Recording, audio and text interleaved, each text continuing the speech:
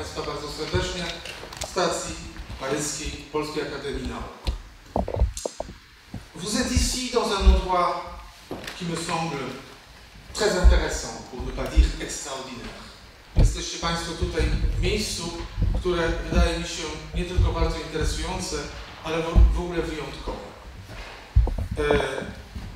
Au début du XXe siècle, Marcel Proust, par exemple, fréquentait ce lieu.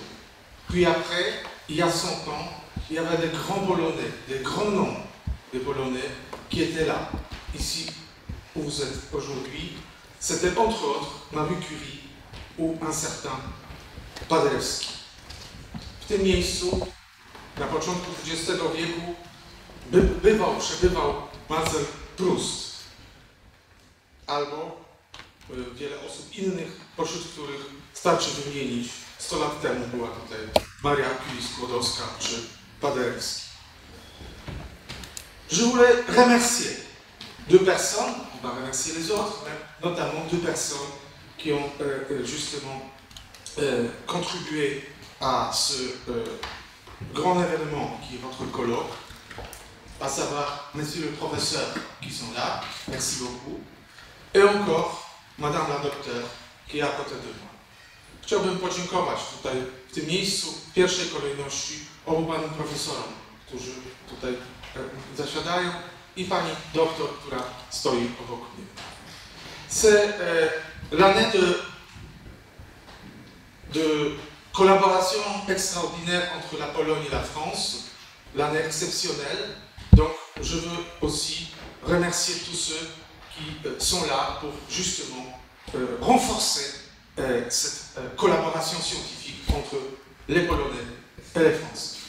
Jest to rok wyjątkowy, rok nauki polskiej. Chciałem Państwu wszystkim podziękować za to, że wzmacniacie swoją obecnością, swoimi dysputami, swoimi referatami, dalszymi projektami właśnie ten. Et je cède la parole à Madame la doktor. I oddaję głos Pani doktor. Dear co-organizers, dear guests, my name is Magdalena Sajdak, and it is my privilege and pleasure to welcome you here today. We are delighted to have you with us during this conference on modeling methods in computer systems, networks, and bioinformatics. We know that many of you have traveled long distance to be with us. Thank you for coming. This year, we are celebrating the French-Polish Scientific Year. Today's conference is a perfect example of cooperation between the two countries and our research institutions. We hope that events like this one will strengthen the cooperation even further, and we will have more successful events like this one in the future. And before I hand over the voice to Professor Gelembe, I once again like to say thank you to all the co-organizers, the co-sponsors, and everyone who has made this conference possible. Thank you very much.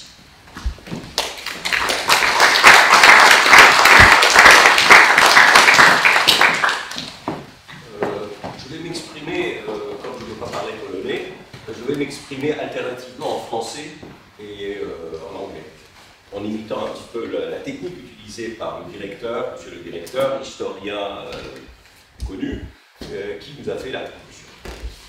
Alors, pour ce colloque en particulier, ça a été organisé de façon un peu inattendue.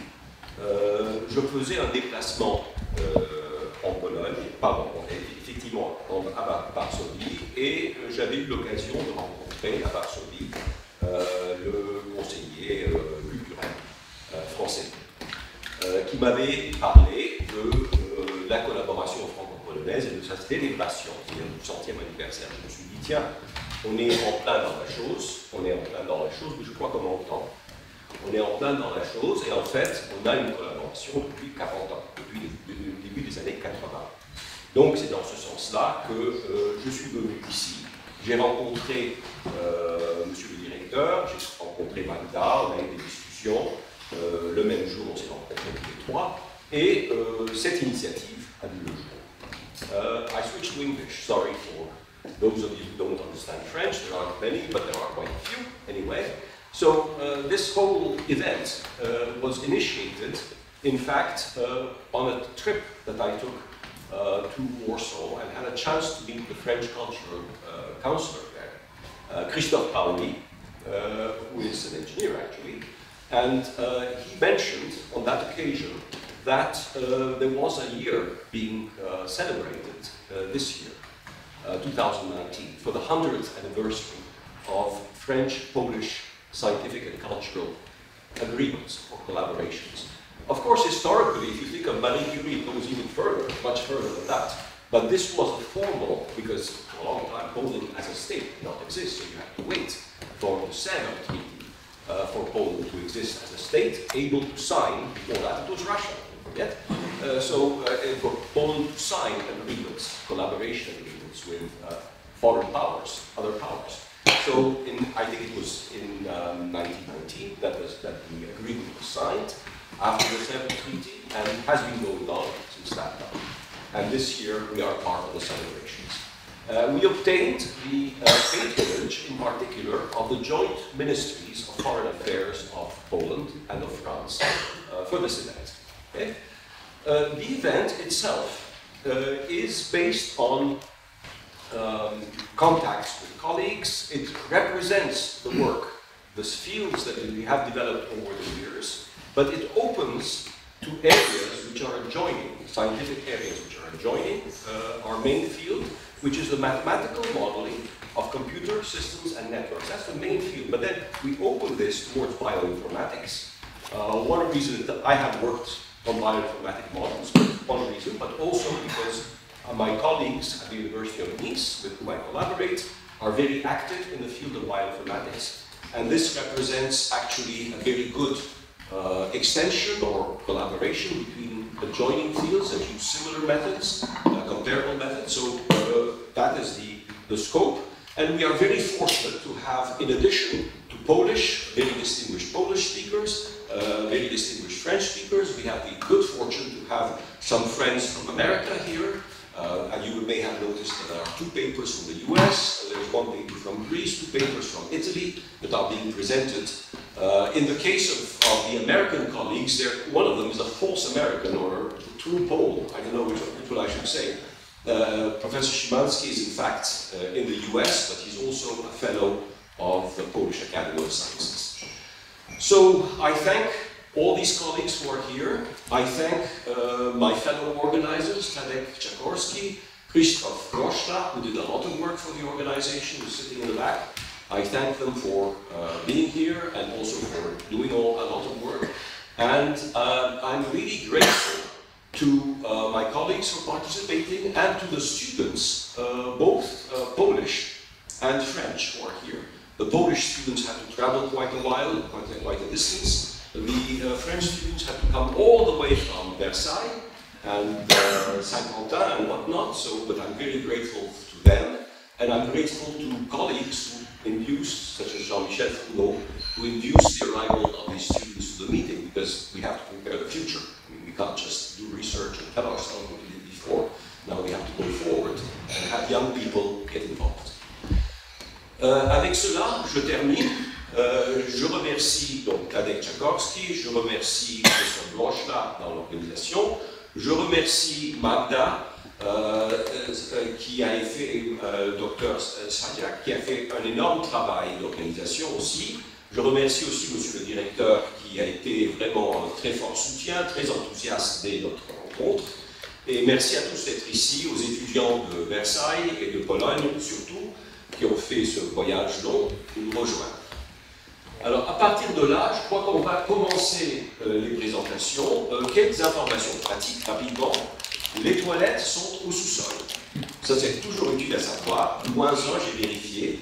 Vous descendez, si vous sortez de l'ascenseur, elles seront en face de vous. Ensuite, on va essayer de garder les présentations à 25 minutes.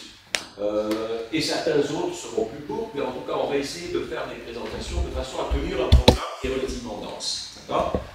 Il arrive toujours qu'on ait 1 ou 2 absents parmi les conférenciers, ça donne un petit coup d'air à respirer, mais ça ne résout pas totalement le problème. Donc, nous avons en début de matinée, donc dans la matinée, c'est 4 conférences, ensuite des conférences qui se succèdent toute la journée. Et puis, comme vous le savez, il y aura donc un déjeuner qui sera servi dans la salle au fond. Et après les présentations, en fin d'après-midi, vers 18h, 17h30, 18h, on prendra un verre aussi dans la salle de fond. D'accord? I switch to English. So, for those of you who haven't discovered it yet, bathrooms are in the floor -1. So you take the lift, if you go down 2 floors, then you will see the bathrooms just across. I went down to check. It's there. And with respect to the organization, we will try to have 25-minute presentations because our time is fairly tight. You see, we have quite a program. Lunch will be served in the room in the back. And at the end of the day, around 6 o'clock, there will be a drinks reception in the same place. Okay? I think I finished all the organizational matters. And I passed the microphone to Tadek, who is going to talk a little bit about, Professor Jankowski, about the history of this collaboration, which started 40 years ago, practically, in around 1980.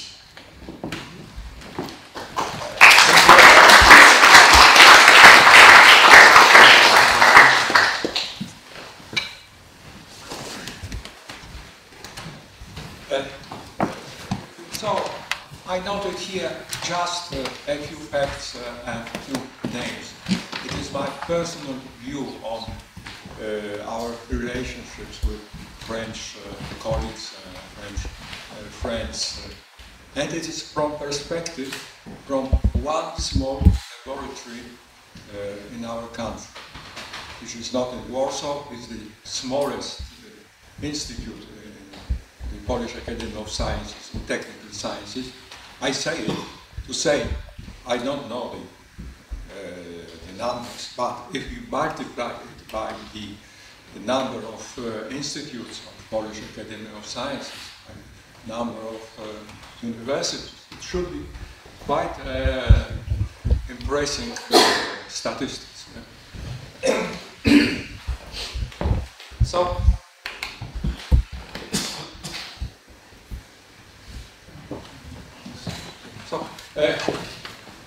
it's even earlier. Sorry. Okay. Thank you. So it's even earlier than Errol told. I'm here coming back to the foundation of our institute. It was in 1968, and our teacher, our master, not met, Stefan Węgrzyn, who contributed a lot to Polish science, was graduated in Toulouse.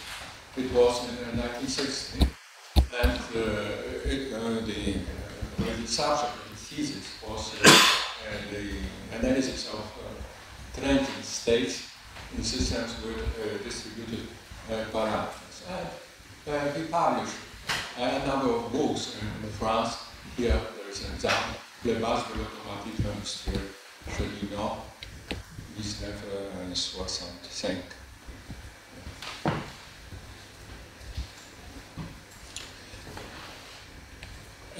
When he established our laboratory, 2 eminent people were coming and bringing us the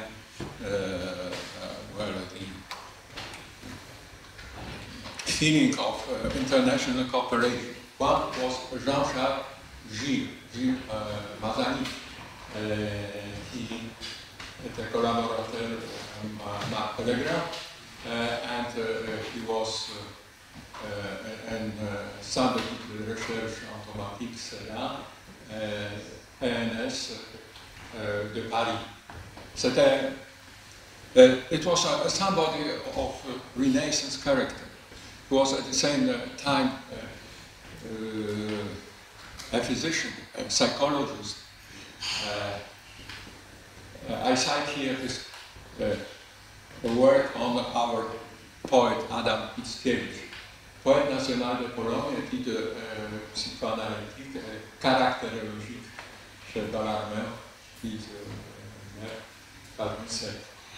and the other person who came frequently was Professor Pierre Vidal from Toulouse. Then he worked Université des Sciences et Technologies de Lille. And then we had a long collaboration with this institute. They wrote, for example, two books cited here, Development Systems and the Crossroads of System Theory, and the other introduction, introduction de la stabilité dans l'espace métrique. Donc, ce sont our rules. And here I come to the fact mentioned by Error, Stefan mentioned Error met in Ilya Rochampour, and Stefan was interested by pioneer work on Neuronal, on the analysis of computer networks and the utilization of viewing theory in this analysis, and then introduced this domain in our institute, and I was charged to develop it. So I started also to visit France. I spent one academic year in Jerusalem with Raymond Marie. It was a marvelous time for me. I felt a member of his family, and I had a lot of time to prepare my habilitation this time.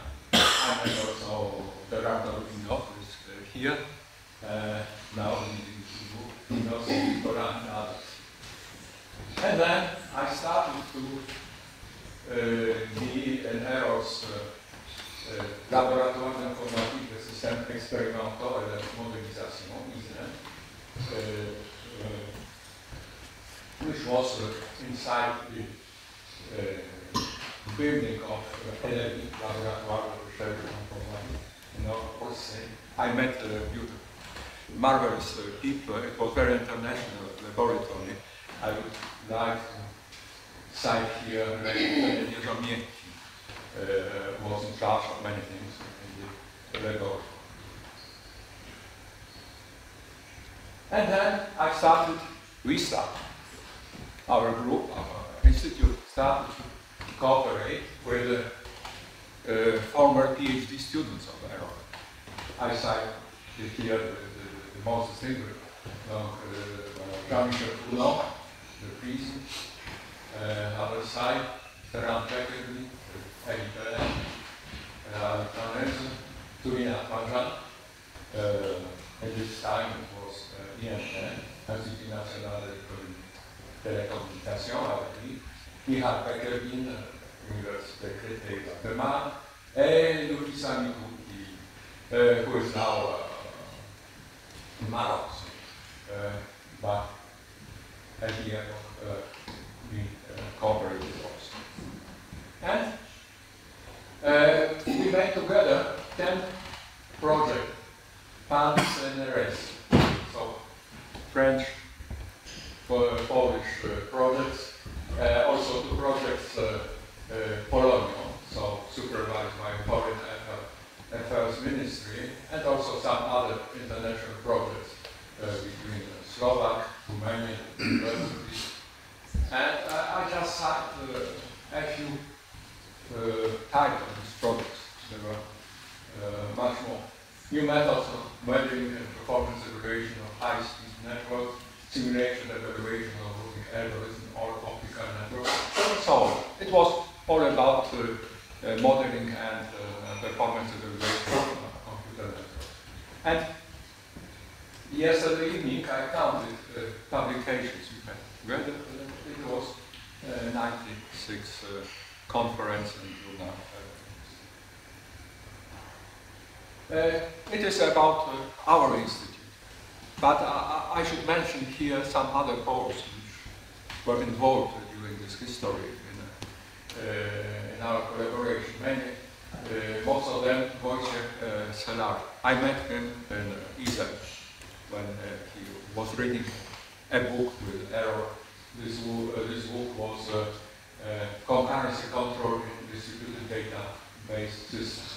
Now Wojciech is in Poznań. He contributed to Franco-Polish School of Neuroinformation and Communication technologies in Poznan, and then now he is a professor at the University of Economics. And he phoned me yesterday evening asking to pass his greetings. He's thinking about our meeting today. In Poznan, in his school, occasion that I was teaching just an anecdote, the use of QNAP. QNAP was a very useful French program, Dominique Potier. I used it 20 years or more, and my colleagues also. It was, well, our models are computational models, so to have results, we need to have a software tool, and QNAP was excellent. So this is a past, a long history of work and friendship, I should say. But we are still going on. Some just mentioned two our Polish colleagues, which are now working in France. Andrzej Duda, former PhD student of Error, who is now in Grenoble University, and I have a group dealing with network protocols and multimedia application. And Joanna Tomasz, my former PhD student, which is now a super professor, and also has a position in Ellery in Oxford. And she professes a lot of Brigitte Blantot, HTR, and PhD, were using the same approach to synchronization of events and Markov chains. And most of all, now we have a chance to have in our institute Error, who came to us. He's not only a member of Polish Academy of Sciences, but he's also a member of our institute, and he coordinates two European projects. We have a chance to work with him. And also, they take care about our research, specialized in intelligent energy error networks and they model. So I shall stop here. These are just a few facts I wanted to underline as an introduction to our today meeting. Thank you.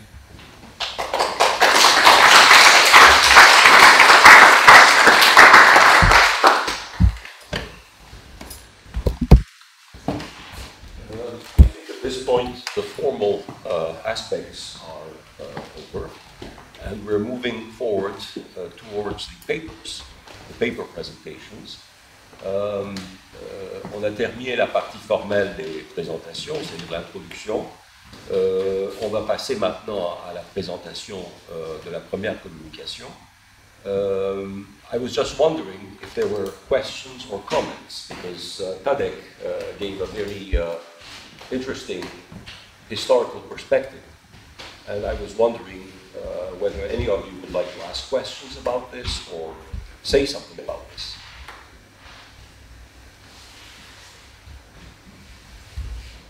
No questions? Okay. I have a question for Tadek. And of course, we had, you know, at the beginning, we had Professor Wegstein who came to Paris. He was already closely related to France, Lille and Toulouse. And he had this idea that this field that we were developing was of interest to your institute or to Poland in general. And then he convinced you to, and then a number of people came and visited and so on, and there was productive work together. Yes. What was at the institute side in Poland?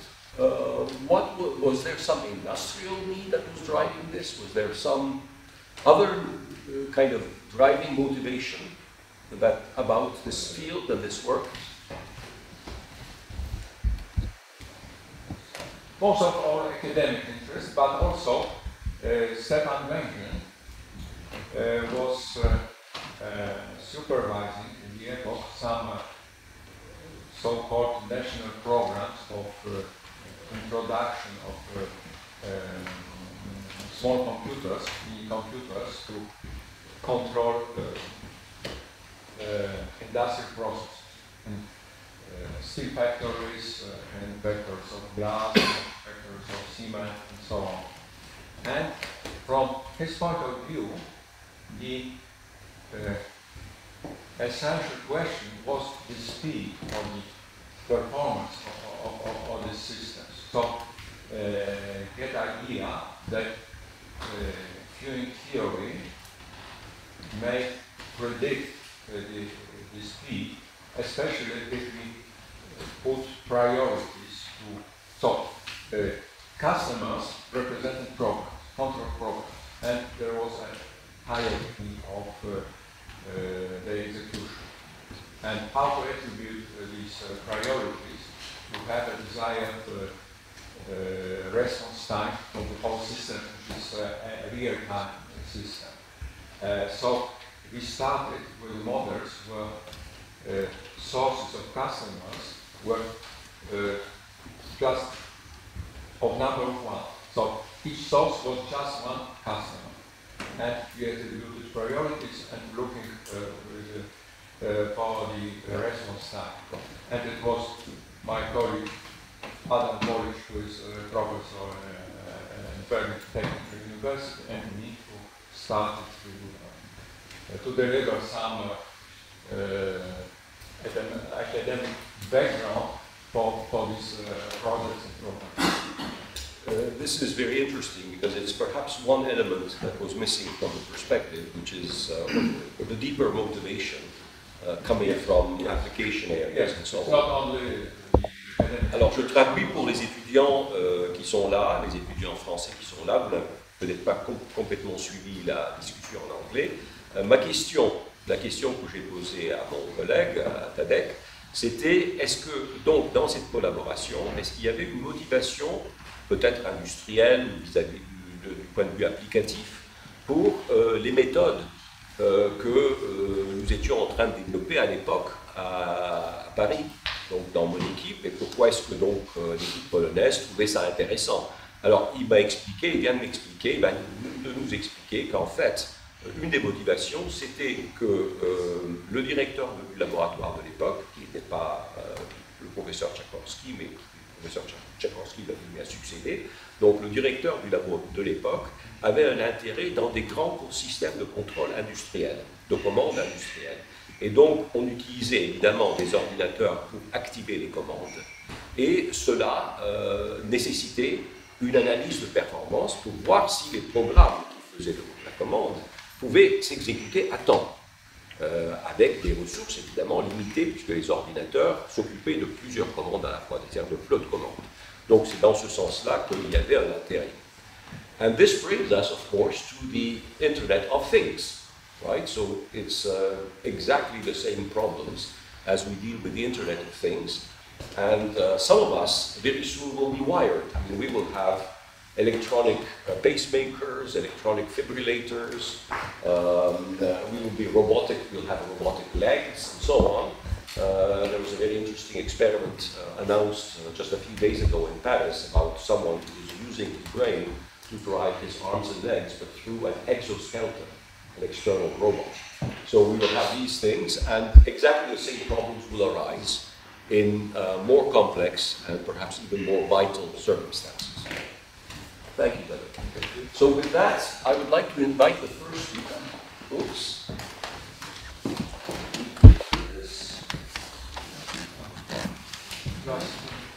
Okay.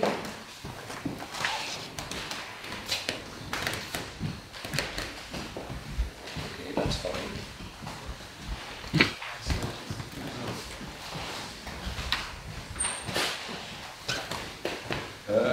As we were preparing the program, of course, the program committee was involved in choosing the speakers, and I'm very happy to have Professor Grozek from the Jagiellonian University in Krakow. He was nominated, he was invited at the request, a specific request of Professor Bernot, and we're delighted that you can join us. You may need the microphone. Thank you very much for the invitation. I'm indebted particularly because I'm a pure mathematician, so this is something extraordinary for me to be in such a group. I made my PhD in topological dynamics, so probably very far from your interest, but later I became interested in computational aspects of this theory, topological dynamics. The reason was, and I'll go a little bit in detail in a moment, the tools we were at hand for solving problems in differential equations were, differential equations were a great tool behind this technical revolution in the 17th, 18th century. But unfortunately, mathematicians could not contribute too much beyond this concept itself, because in terms of solving the equations, you have to rely on numerical methods. But surprisingly, it turned out that the topological methods may sometimes provide tools for proving the existence of certain solutions of particular features, but analytically it was very difficult to check the conditions. And we came up with a computational rigors method. So we could somehow prove with the help of computer that certain solution exists. And this brings me now to the probably reason I'm here now. It turned out that these methods also may be of interest when you study what I call data-driven dynamics.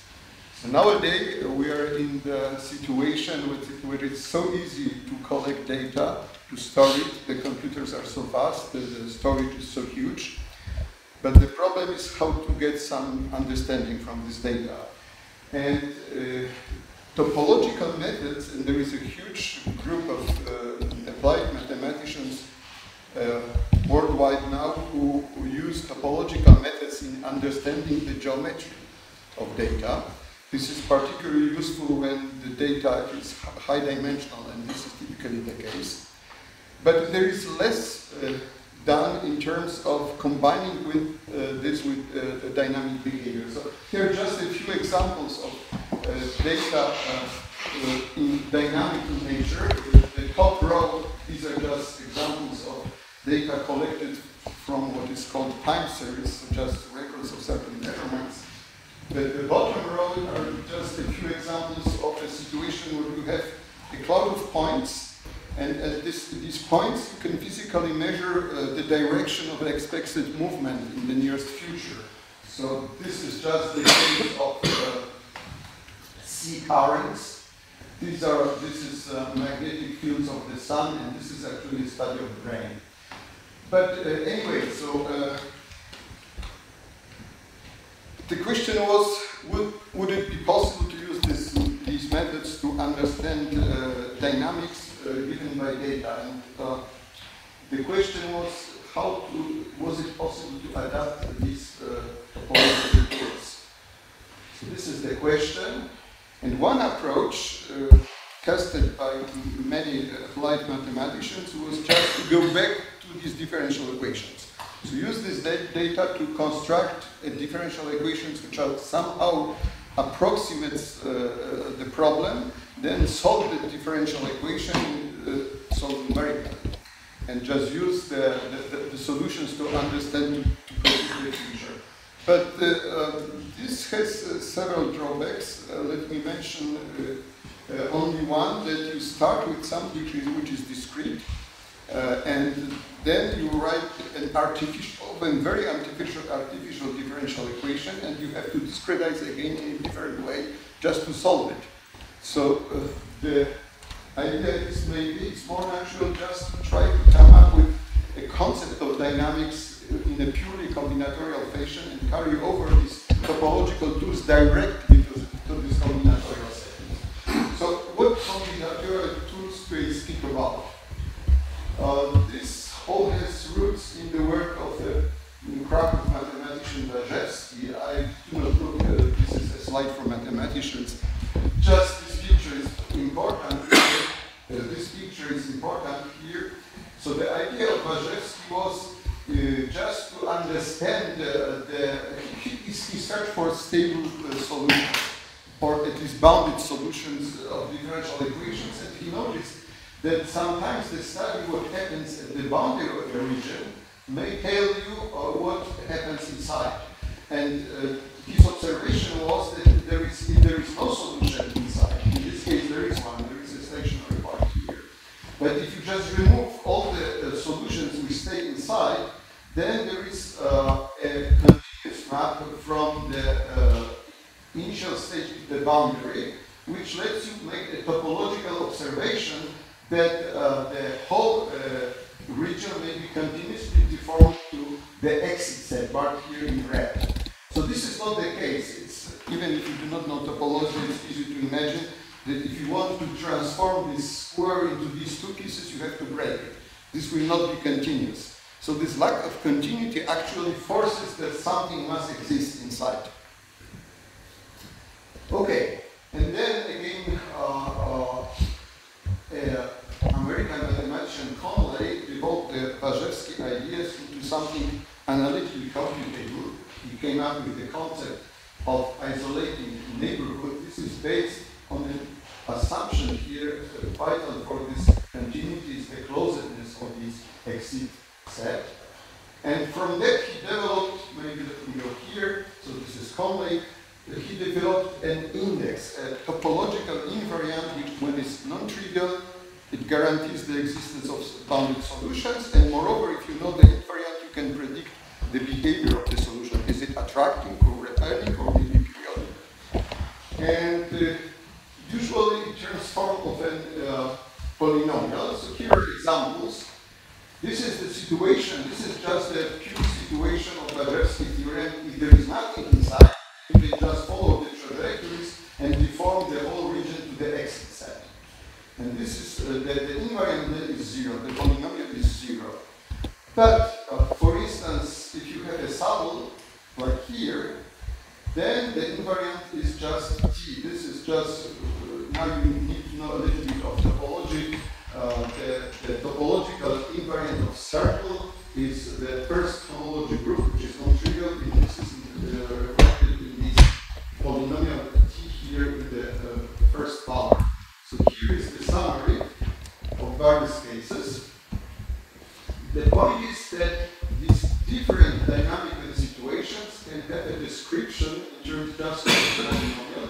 And from this polynomial, you can just tell, for instance, that you have a rotating behavior, or which might be attracting. The polynomial is different. You have a rotating behavior which is rotating. The polynomial is different, and so on. The fixed points typically are monomials. Okay, so this theory, this Conley theory, found in many applications in the study of differential equations, even to prove the existence of chaotic dynamics. But the question, now let me go, okay, the last thing about the theory, the Morse decomposition, is the global description of dynamics. So when you have, when you want to have a global understanding, you can study several isolated invariant sets, connections between them, and build a graph, called the Morse-Conley graph, where you have these polynomials as labels at this graph, and this is a kind of global description of the dynamics. And the question now is, can we do something similar, but just directly on data? And here the work of Bioinformatics is very useful, and an American mathematician who at the end of the 20th century studied the question as a pure mathematician. He was not interested in data at all. Very surprising question. He asked himself, can I do Morse theory, the strongest mathematical tool in the study of connections between topology and dynamics, in purely combinatorial setting? And it turned out it's possible. It's very beautiful, this theory. I will not tell this theory here. The only point is that he came up as a byproduct with the concept of combinatorial vector field. So it's a kind of replacement of differential equations in purely combinatorial setting. So his space becomes now a integer complex, a collection of triangles, edges, vertices in this simplest case, planar case. This is emphasized here that actually this is a finite collection. I put a white circle in the center of mass of each piece. So for this triangle, this is this circle. For this edge, this is this circle, and so on. And then when you partition this collection of syntheses into singletons, which correspond in Morse theory to critical cells, and doubletons between face of codimension 1 and the triangle like this, you get what we call combinatorial vector field. And it turns out that, okay, so time. So there is a modification of this concept needed just because he was only interested in his concept to prove the analog of Morse theory, but this is not working well with general dynamics because sometimes when you have to pair, it may happen that you have to pair, for instance, 3 edges with the same 2-dimensional cell. So there is this generalization which I call combinatorial multivector field, where you are allowed not only to have a partition into singletons, so here is a singleton and a doubletons, but sometimes larger corrections, as long as this is convex in the poset, defined poset structure defined by this phase relation. But anyway, the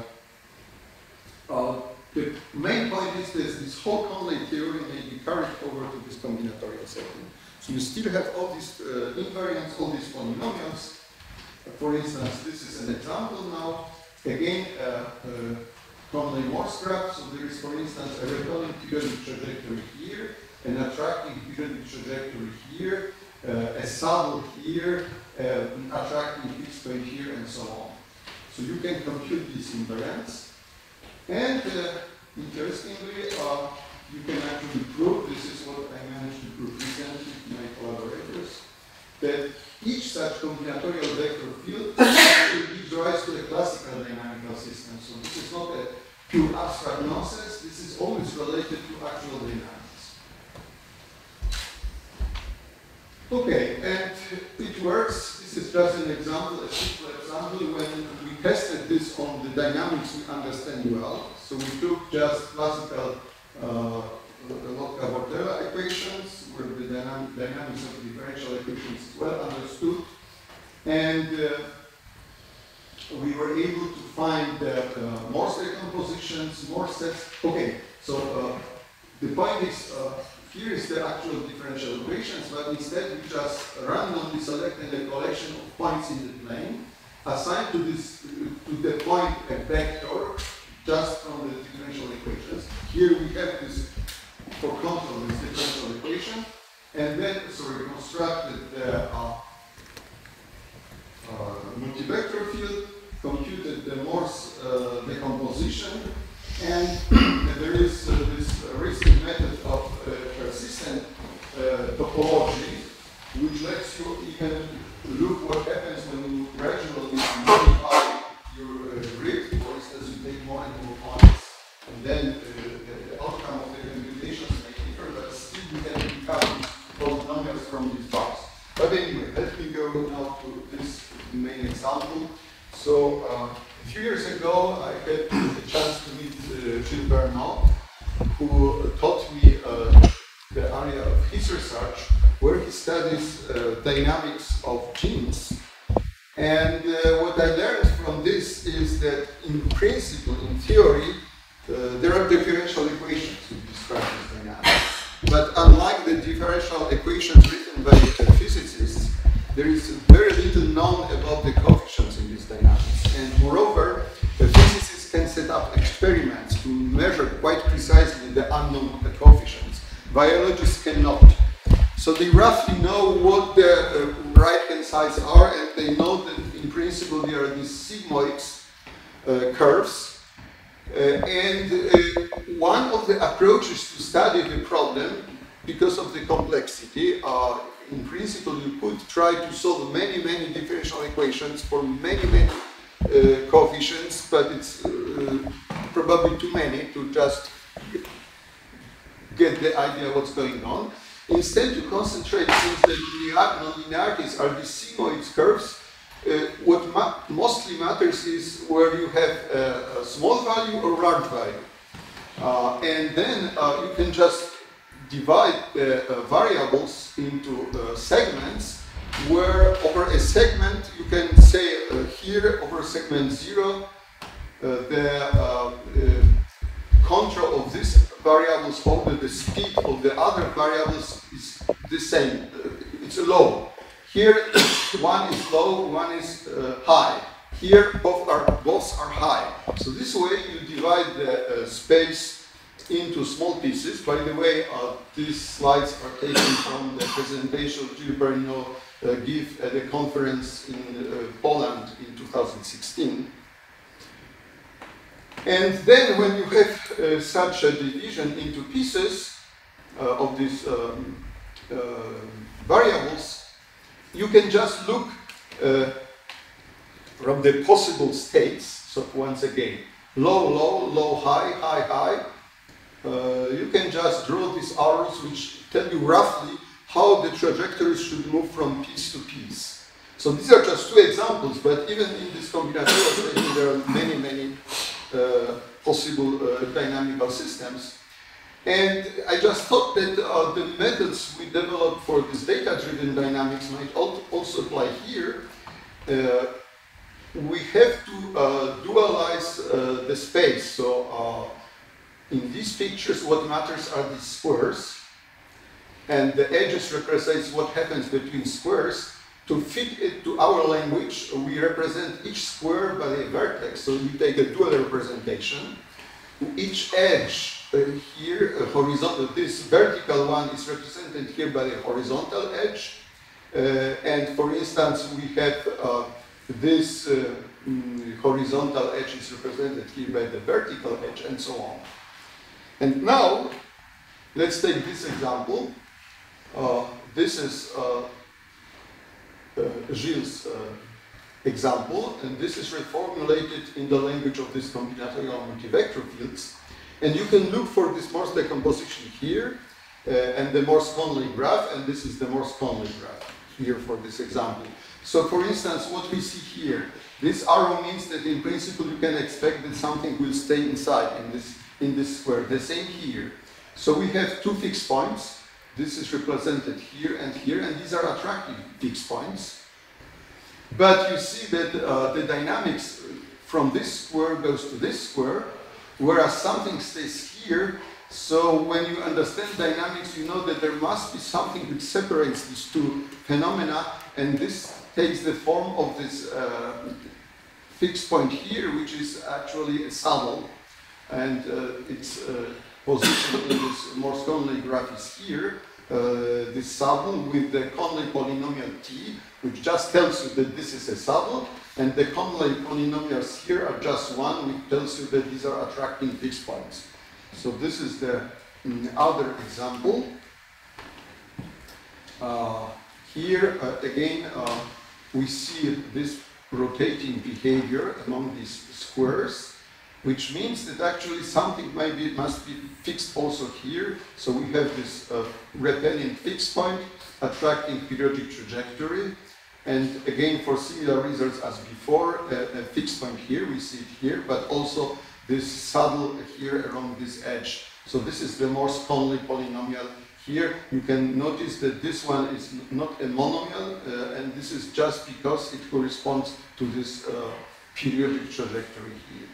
Okay, so there are these approaches now which people do for differential equations, but also somehow combinatorized, where in situations when you cannot tell precisely what the coefficients are, instead they try to do a full database. So just look over a space of parameters, divide this space of parameters into small pieces, and then try to classify all possible dynamical behavior over the whole space of parameters. So actually I asked my student to do something similar for this small space, but still quite interesting.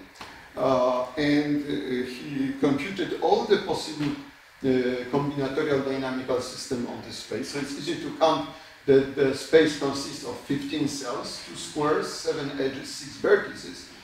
it's also obvious to compute that there are 38,450 different combinatorial multivector fields on this space and 266 different Morse-Conley graphs. Different meaning they also differ by labels. So not only by the shape of the graph, but also what is at the labels.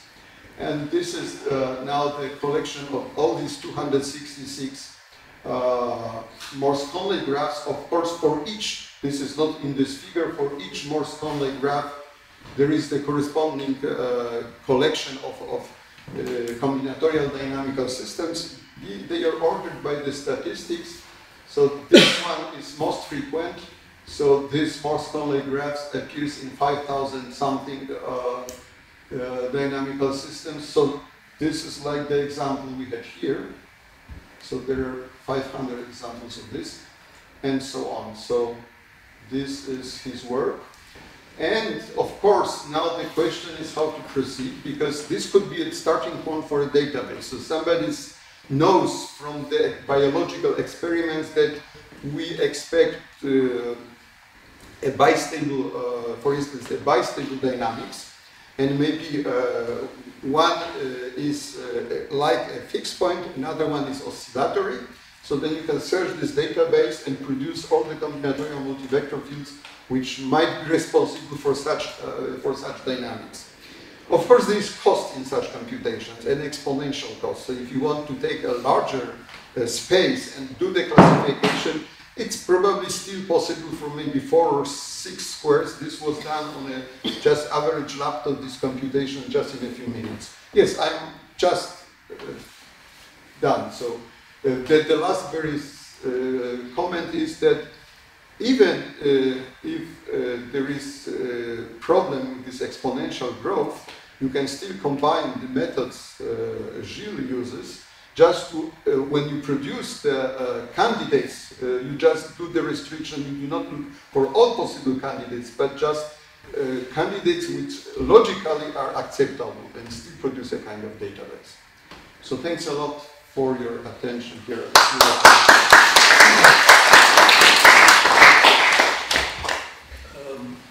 Are there questions? Yes. I have a couple of questions. One is from the physics side. If you formulate something in the form of differential equations, very often it represents a conservation loss of some form.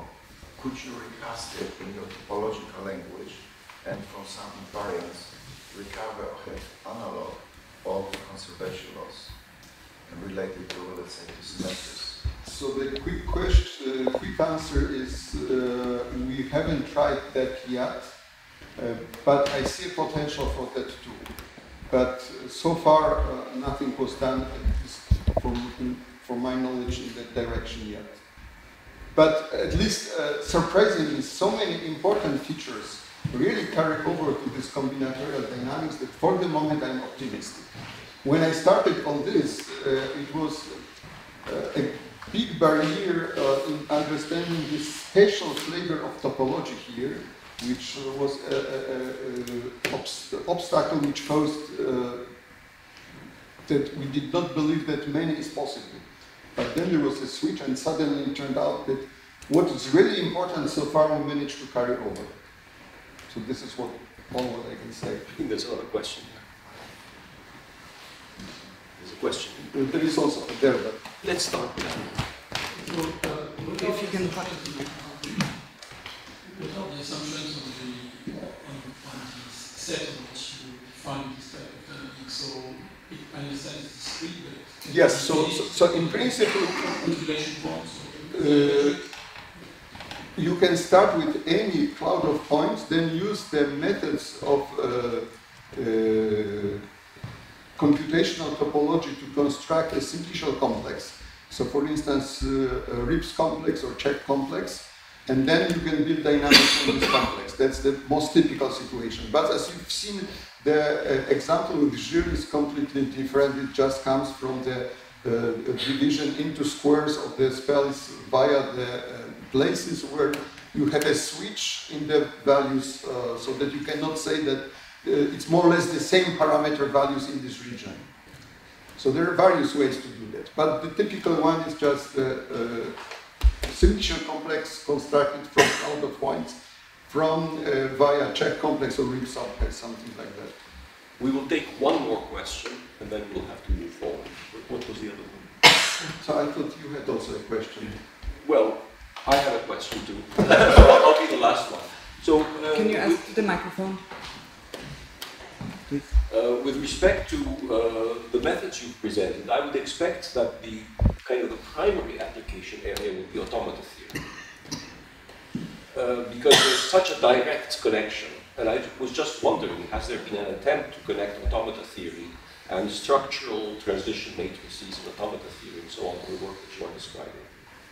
That would be definitely very, very interesting, but no attempt yet in that direction. I'm aware of this connection. And just as a historical comment, this reminds me of the topological relationship and automata theory. It reminds me of work in Grenoble with Yves Robert. There's a whole school of automata theory in France which developed in Grenoble, which was looking at the dynamics, essentially the dynamics seeking limit cycles and things of that nature for automata. And I think there's a strong connection with what I can say is that I know they use in these areas this topology which are not convenient for typical topologies, namely where there is no metric space, no good separation axioms. And this is what happens here, and this is a barrier actually. So that is also a good sign that there might be something there too. Okay, well, thank you very much. Thank you.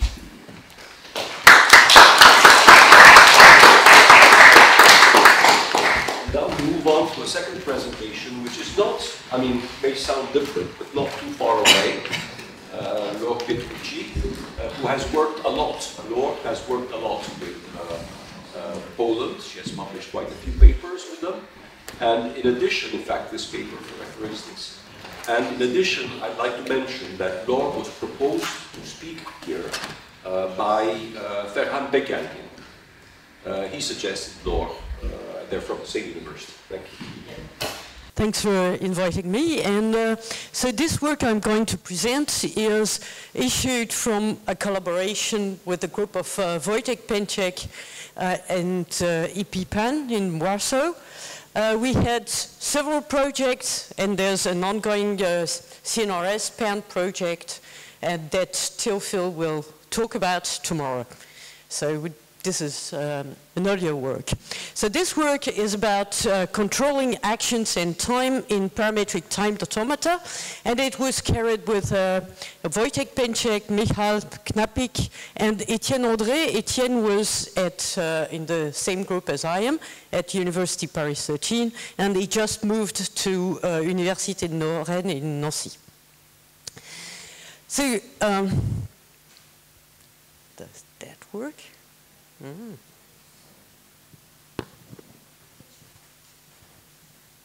Oh, sorry, it was switched off. Okay, so I will present some motivation, then show you what action controllable parametric timed automata are, and how we can do mixed parameter synthesis, and then some applications. So the motivation is to provide a designer with some design choices to support decision making in the system design process, where we have time characteristics that might be different. So when you design an electronic system, for example, you could choose between different hardware and that have different time characteristics, and you would like to have something to help you in choosing which hardware you're going to pick for your system. Another thing is that we are interested in enabling and disabling some controllable actions and seeing what is really meaningful there. So select choices depending on, for example, component costs and also feasibility. So there's a trade-off between constraints and also the actions that we are going to consider. So let's take a simple example. So I will show you a model here with a small automaton it's not the actual model that you'll see at the end, but it's just to give you a flavor of what's going on there. So this is a small example of a thief that wants to steal a treasure in a museum. So initially he is outside the museum and he waits outside. Then he can break the glass, break a window, and it takes some time, so at least p time units, and the alarm goes on. So when the window is broken, it starts beeping. Then the thief gets inside, he walks the corridor, takes some time as well, so let's say 2 time units, and he can steal this treasure. Then afterwards he wants here's another solution. The other solution is, instead of breaking the glass, it's to crawl in the ventilation system, and it takes at least q time units to get to the treasure room. And then when it steals the treasure, the alarm starts ringing, right?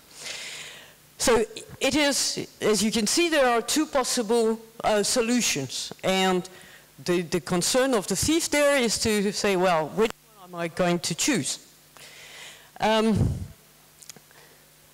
So finally, he wants to run away from the police because the alarm is ringing, and he has a possibility, which is to fly away. He has a buddy who is coming to pick him up with an helicopter, and to fly away it takes him 3 time units at least.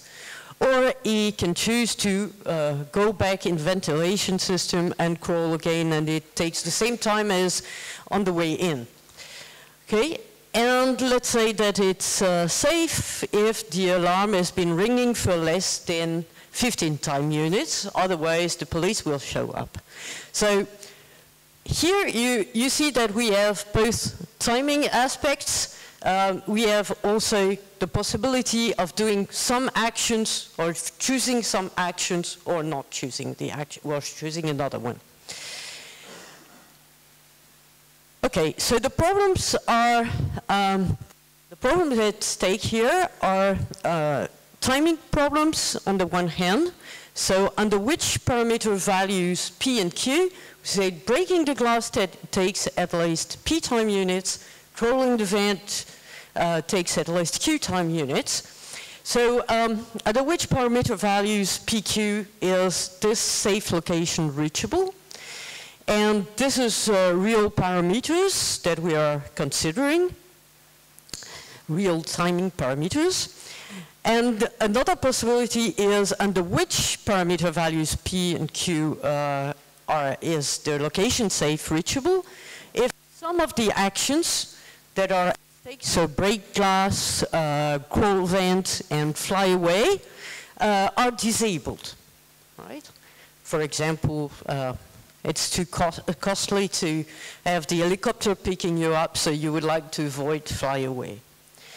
And this is some more parameters, so not timing parameters, but action parameters that are Booleans. Either they are enabled or they are disabled.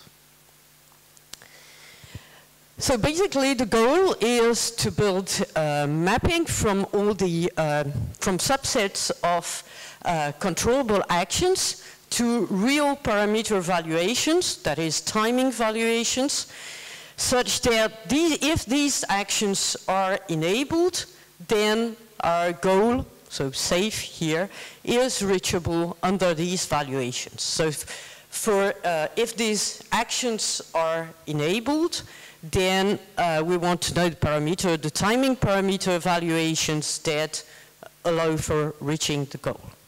And of course, we want to avoid brute force because we can enumerate everything and it takes ages, and this is not good, if possible. Okay, so we are considering action controllable parametric timed automata. So basically, it's timed automata. Does this work? Yeah.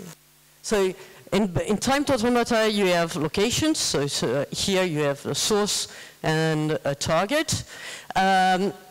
You have the real valued clocks. So here you have X and Y that are clocks there. They can be used in guards, so linear guards on transitions. So here it says that this transition from source to target, labeled by ACT, is enabled if the clock y minus the clock x is greater than 3. But they can also be used in invariance on state. So here you have something saying that in this state target, in this location target, the clock y must be less than 3. And there can be a reset on transitions. So for example, here you can self-loop on this source state and reset the clock x. The transitions are of two types. So there can be time steps where all clocks are uniformly incremented. So the time passes at the same rate for all clocks. So x and y in this example will evolve the same way. There's no location change, so it's just the time passing in that case. Or there can be action transitions, and that is possible. So for example, this ACT is an action transition. If the guard is correct, is satisfied, and then the clocks that are reset, are to be reset, are reset, and we move to the target. So ACT moves from source to target here. And of course, the invariance on locations must not be violated at any time. So you can imagine, for example, if you're in this location target and you can stay on the y is smaller than 3. So if you want to let time pass, you can't let time pass more than 3. Okay, so run there would be the following. Initially, we are in the source state, so that is the initial state. It's indicated by this small arrow. And initially, our two clocks, x and y, have value 0. We can wait, if we want, 3 time units. So if we do so, we stay in the source state, and both clocks are incremented by 3. Then a possibility is to fight the loop and reset x, so this one. And then in this case, we are still in the source state, because we loop on the source state, and clock x is reset to 0 here. But clock y is still 3. We can identify this transition ACT here, because we are in the source state, y minus x, so 3 minus 0 is greater than or equal to 3, so the guard is satisfied. The invariant at the end of the target state, y smaller than or equal to 3, is satisfied as well. And so we get to target state with 0 and 3 values. Okay. So here we are, so that was for timed automata, and here we are concerned with action controllable, action parametric timed automata. And we have, in addition to what I've shown you, we have parameters. So for example here, there's P, which was 3 in the previous slide. So we don't know what P is at the beginning. That is a parameter of the system. And so these parameters, they can be used, these timing parameters, they can be used in the linear guards on transitions and in the invariance of locations. The action labels, such as ACT here, they can be treated as propositional variables. So the action and parameter evaluations then becomes something from the set of actions and the set of parameters to the evaluation, which is Boolean for actions and real for the timing parameters. Okay. So here, if we look at evaluation V in this example, what happens? We would look in this valuation for all transitions that are not enabled, so for which the valuation is false. That means that these actions can't be taken. They are controlled as not being possible, and then we can remove them, and we can substitute all parameters P with the valuation, the real valuation of P. So if we, as an example, take this and say the valuation of act is true here, and the valuation of P is 3, well, what happens then is that we are in the previous case that I detailed earlier, and the target is reachable. That was the run that I described completely. If we have still the action act and the valuation of P is 4, what happens is that target is not reachable anymore because we can't have y minus x greater than 4 and y smaller than 3 at the same time. And if the valuation of act is false, that means that you can't take this transition and that the target is necessarily unreachable because there's no arrow getting there. Okay. So what we want to do is to know the reachability, a parametric reachability in such a system. And so we want to understand, to find all valuations under which a goal is reachable from the initial state. There was a theorem many years ago by Aller and his colleagues that said that this problem is already undecidable for timed systems. So, well, that is bad news, but the good news is that even for parametric timed automata, so without controlling actions, you can sometimes build the result by semi-algorithms, and these results are obtained. These algorithms are such that if they finish computing the result, then the result is exact. But it might be the case that they never terminate. So they would compute things. Eventually they will give you partial results along the way. And you know that in these cases, the reachability is ensured, but you're not guaranteed to have all possible parameter valuations that give you the result. But in practice, it works quite well. We have some tools. One of them is Imitator that can unfold the zone graph to synthesize constraints on real parameters using linear operations, and which is based on polyhedral calculus. And it's dedicated to parametric timed automata. And we could say, okay, let's use it and have a brute force approach and use to synthesize action and parameter values. We will iterate over all possible subsets of actions.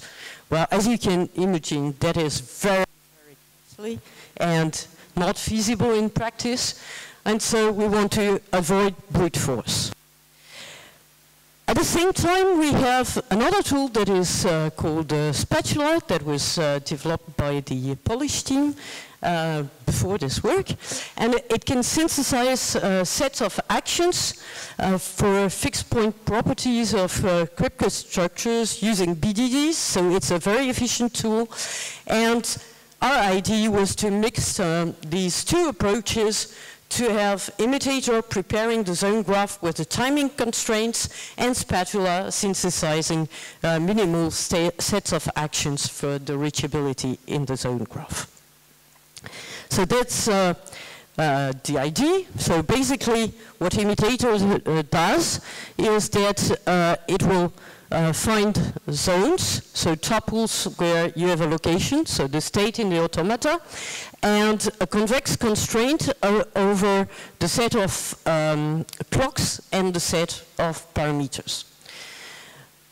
And it will build the zone graph by using several operations which are time elapsing, resetting of clocks, and projection of parameters. I won't go into mathematical details, but just give you an idea here. So let's take again this example. We start in the source state, and with a constraint C, and when we fire the action here, when we take this action, then we start saying, okay, we'll get to the target here, and we had our constraint C, the zone that was on parameters and clocks. It has to satisfy the guard, so it will be intersected with the guard of the action. Then we will reset the clocks, then time can pass, and it must satisfy the invariant of the target. So basically that are the operations at stake when building the zone graph. So these operations may be quite costly. In spatula, with action synthesis, we start from a graph with zones as vertices and transitions labeled by actions, and then what we'll do is that we will look for the actions, the reachable sets that are sets of zones that are with these actions. Okay, so this is encoded using Boolean expressions on the actions. And if we take again our thief example, and we have break glass, walk corridor, fly away, and crawl vent as possible actions, then we can have a possibility that is sets of actions that include walk in the corridor and crawl in the ventilation, but not fly away. So that is kind of the possible encodings that we can be using. So then the reachability is basically intersecting the zone with the actions reachable in the graph. That goes to the goals. So this is done using BDE-based fixed point synthesis for the existence of the goal, and it's expressed in parametric action restricted CTL, so one kind of logics on actions that is implemented in spatula. So to finish on the thief and treasure example, so you see it's a bit more explicit than the one that was at the beginning. So here we have this clock Y that must be greater than P to break the glass, and then it's reset to 0, so it's like a chronometer that counts the time that is passing in each action of the thief. And then when the thief is inside, it walks the corridor, it counts at least 2 units of time, and then it's reset to 0, etc. And we have this X here that must be less than 15, which is counting the time since when the alarm started, right? So we have some actions that may be enabled or disabled, so breaking the glass, crawling the ventilation, and flying away. And the parameters are the crawl time here and the glass breaking time here. When we construct the zone graph, we obtain something like this. And so you see there is in each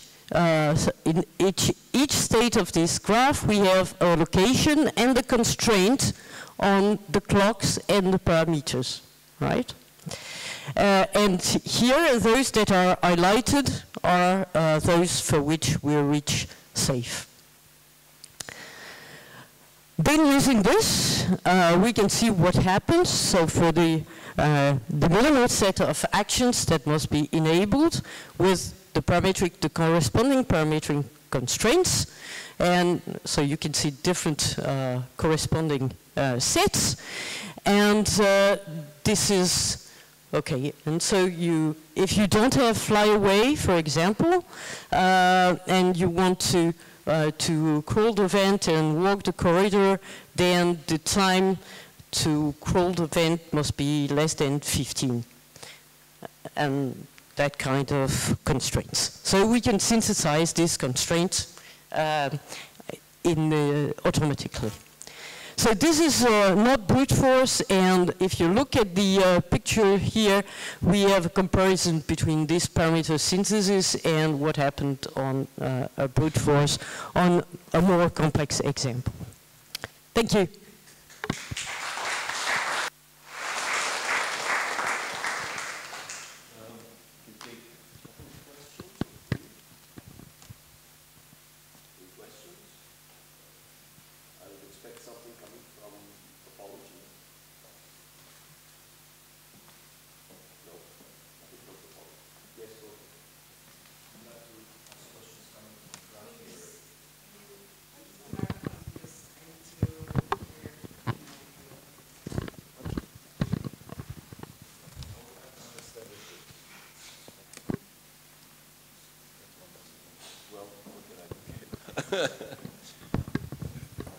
A rather naive question from the side of graph theory.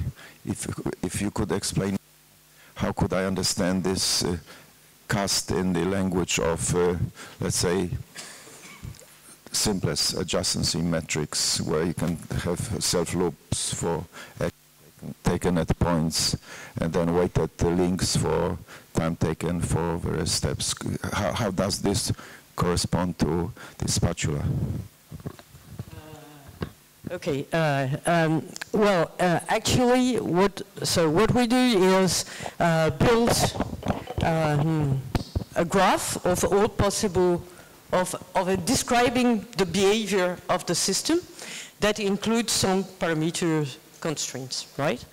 And then the techniques that we developed are basically exploring these graphs. So there are some things that might be issued from graph theory, strongly connected components and things like that. So, and search in the graph, search orders that might be important in the underlying techniques. Other questions? And Theophil's presentation tomorrow will talk a bit about this. How can we reduce this graph and explore them in a better way, so that I have a question. I'm wondering, have you tried using this approach to simulate or to represent a system which is of realistic size? I'm thinking, for instance, it looks very similar to things people might do in emergency management.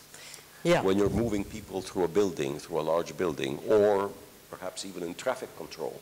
Yeah, so the other example was the classical train system, train and gate controller system that has been modified so that it is both scalable to try different sizes of the system, and also more complex than the usual. How big? How many trains? How many rail lines? How many? Let me think. We scaled on the trains. Can't remember how many, up to how many we got. But we scaled on the trains. We added some intruder that could enable or disable some sensors. So that was the kind of scalability things that we did. Yeah. Okay. All right. Thank you. Thank you very much. Thank you. Let's thank the speaker. And the next speaker is Nicolas Gast. He's arriving, and I think his talk has just been put on the machine, the computer.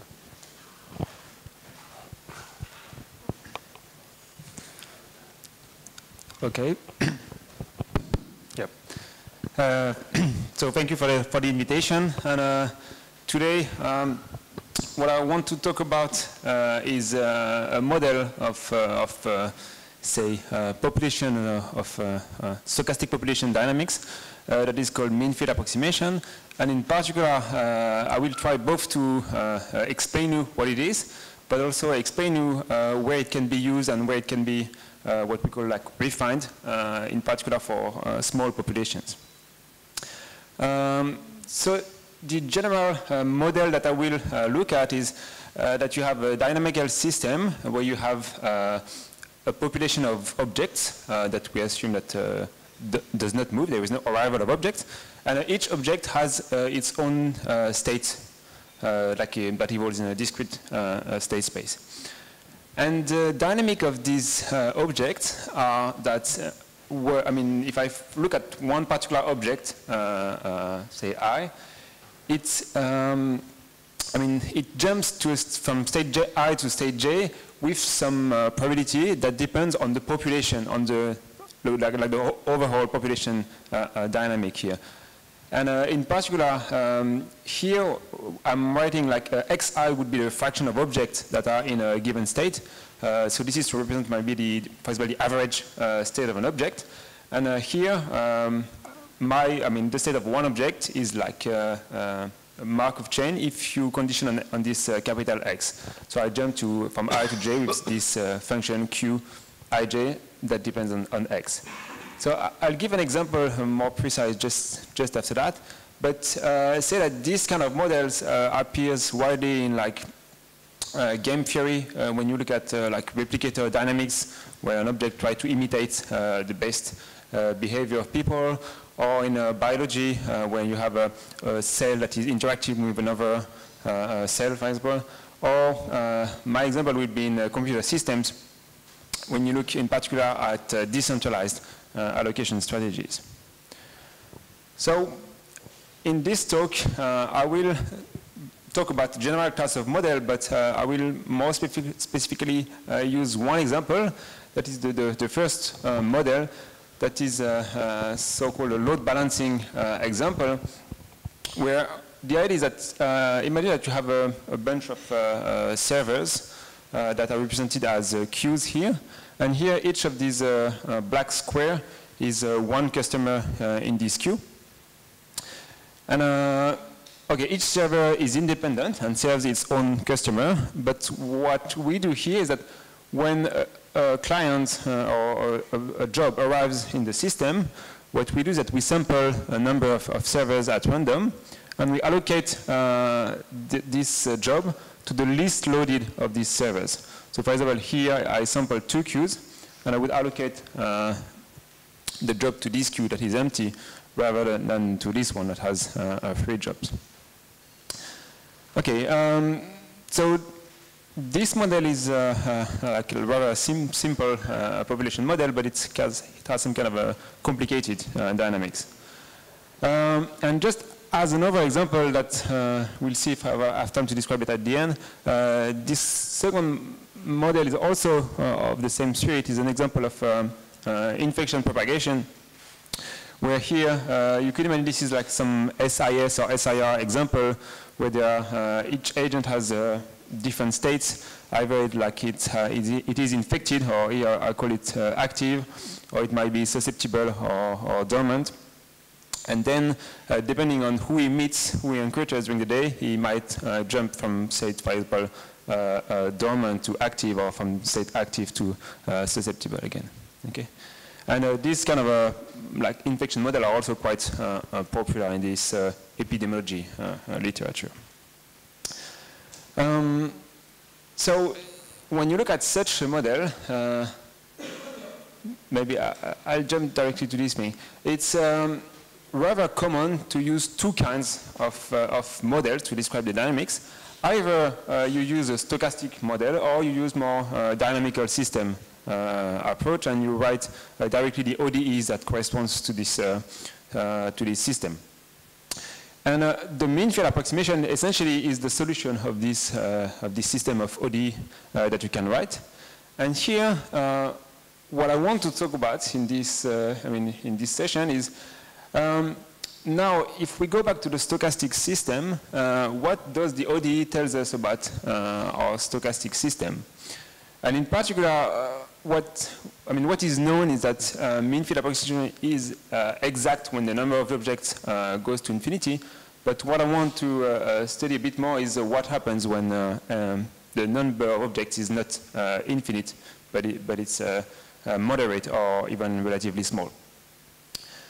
Okay, and so this talk is really about like how can we use a dynamical system approach to study simple stochastic systems. Not simple, but small stochastic system. So here's the outline. I first want to give you some basics about mean field approximation, and then we see how we can like refine it to small population sizes. So okay, so to go back on my example, here I'm assuming that I have n servers. Jobs arrive are allocated to the shortest queue among d queues chosen at random. And I'm assuming that the time it takes to serve one server is exponentially distributed of mean 1 to simplify notation. So essentially in this model there are two parameters. One is rho, which is the load, which is the arrival at a given server, and the other one is n, which is the number of servers that I have in my system. Yeah, and another one is d, but okay, d will be considered fixed. So the natural representation of the state of the system would be to look at what I call Sn, which is the state of every object in the queue. So here, for this particular model, the first server has one job, the second 3, 1, 0, and 2. So the natural representation of the state space would be to consider this tuple of variables. Now, of course, because I said that all servers are identical, this is not the most compact representation of the system state. And also, I mean, when n is large, when the number of servers is large, this grows exponentially. I mean, the number of possible states grows large. So like a more interesting, powerful representation is to look at this state capital X, where here xi would be the fraction of queues of servers that have I or more jobs in my queue. So of course, x0 is 1 because they all have at least 0 jobs. And here for this particular state, I have 5 servers, so x1 would be 0.8 because like 80% of these have 1 job or more, and 40% have 2 jobs or more. And none of them have 4 jobs or more. Okay. So now this is an infinite vector in theory, but if the queues are bounded, this will be finite. Now, when I look at this representation of the state, I can construct the transition of my states. And there are two kinds of transition. Either I have an arrival of job, or I have a departure of a job. And here, for this particular representation, if I have an arrival of jobs at a queue that has I-1 job, it will just increase the ith coordinate by 1 over n, because my x is a fraction of servers that have I or more jobs. And a departure of a queue with I jobs will decrease this, this by 1 over n.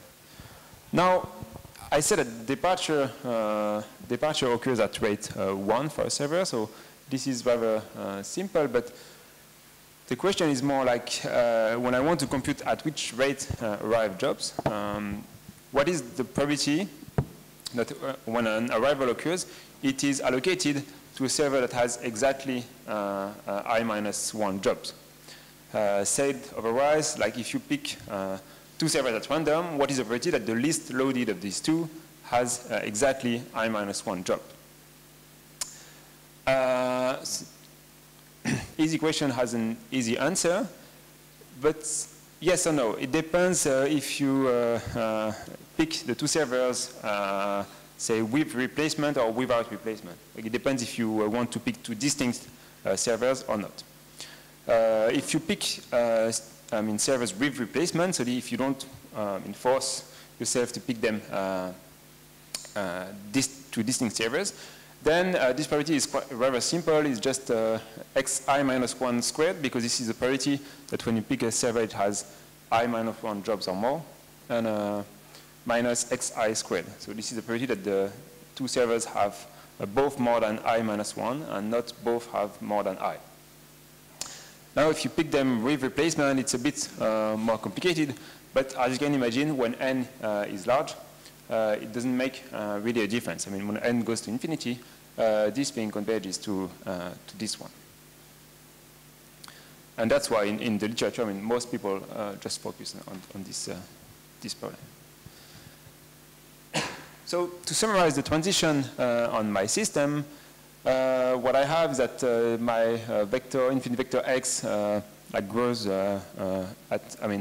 increases its ith component by 1 over n at rate n row times this polynomial, and it decreases at a rate n here that is linear, because here all servers are independent. And what is called the mean field approximation of this system is just the ODE that corresponds to these average variations here. So in particular, this is an infinite system of ODE, but the derivative with respect to time of the ith coordinate would be just a rho times this arrival here minus 1 times this thing here, okay? And more generally, you can imagine that variant model of this system, I won't describe all details, but for example, there are variants of this system where when a server has no job, he will pull jobs from other servers, and this can again be described as a variant of the model. Or you can imagine that you have some kind of super server that will go to the, for example, most loaded servers and will try to help them, and this can again be modeled with such a model. And in all these systems, you can write a similar system of ordinary differential equation that has more or less the same form as before. And in fact, this model is not just for like this load balancing mechanism, but it's an instance of models that are called like density-dependent population processes that have been introduced, let's say in the 70s, where here I'm looking at stochastic model where x is imagine like the population, the number of objects, or the fraction of objects that are in different states. And here, the transition of this system are like x goes to x plus L over n at some rate n times beta L of x, where L would be the my changes, like it says, for example, one people from this state goes to this state, and here this n is the size of the population, so the thing that scales. And what we are assuming is that as the population grows, each transition affects a smaller number of people, but the rate at which it occurs grows with the system size, because more people are interacting. And for this system, like the mean field approximation is just the solution of this ODE, where the ODE is the average variation of the system, which essentially is the sum of all transition of the delta of this transition times the rate of this transition.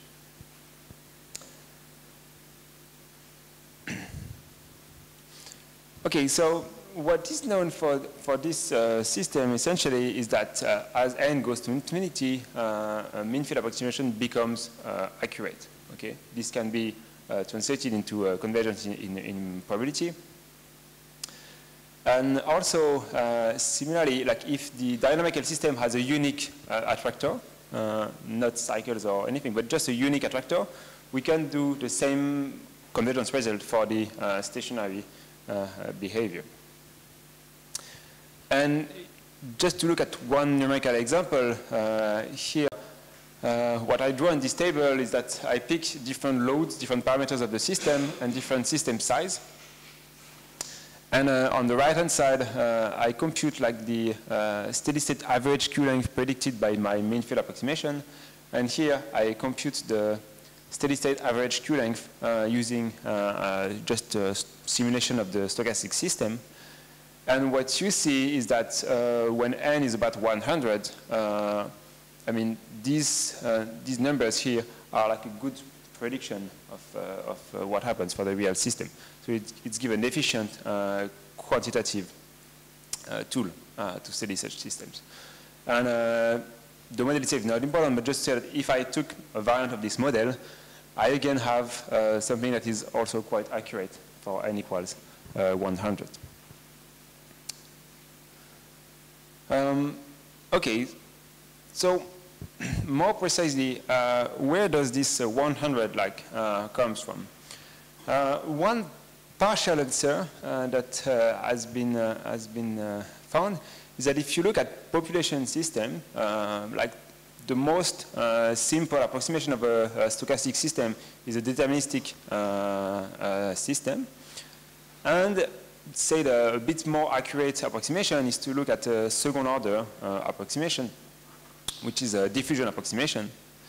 And in particular, it can be shown that if you look at my stochastic process x, as n goes to infinity, it is indeed well described by some diffusion approximation. That is, here my small x would be my solution of my ODE, and the second term is a diffusion term. And that's what you sort of observe here on this curve. Like the curve in blue is the ODE, and then I plot three different sizes, like n equals 10, 100, and 1,000. And you see that, first of all, the red curve is roughly equal to the blue curve plus some Brownian motion around it. Okay. But here, I mean, if you look at the green curve, it is still pretty far away from the actual solution of the differential equation. So why why was the approximation really working for n equals 100?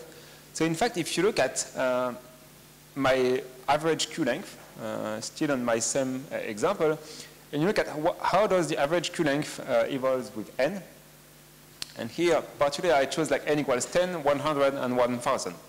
And this is the mean field approximation.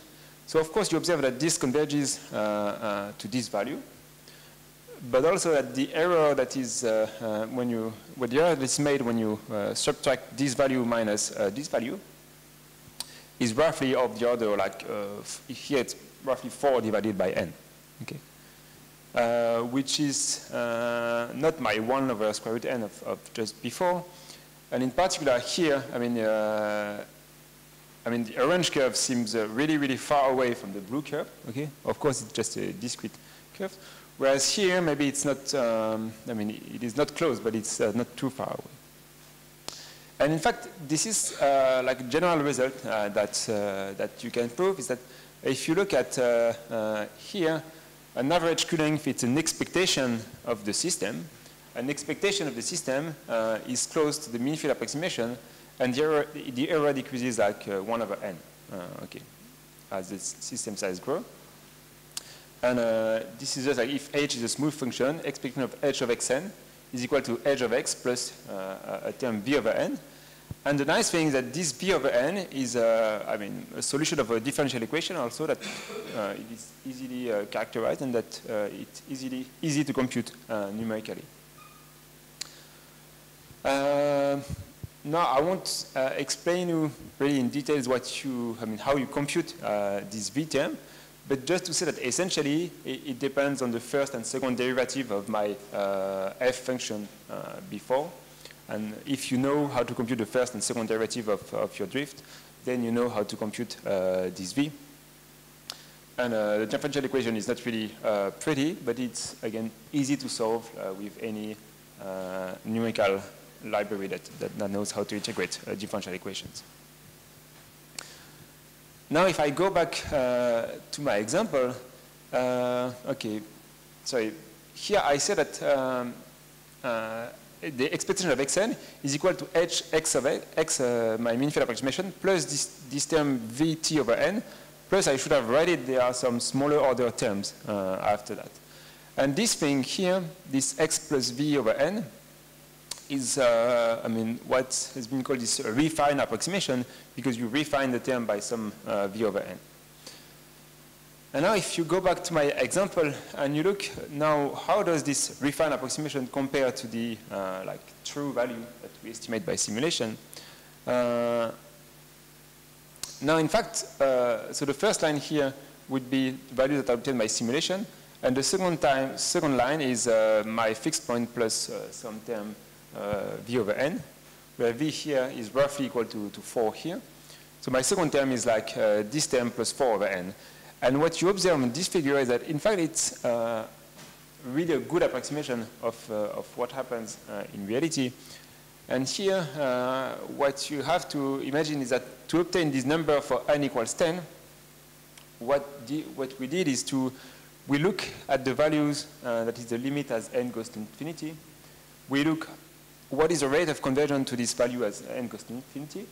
And then you apply this correction term here and here, and it gives a good estimate of the, I mean, it gives good estimate, sorry, of this of the value here, the true value.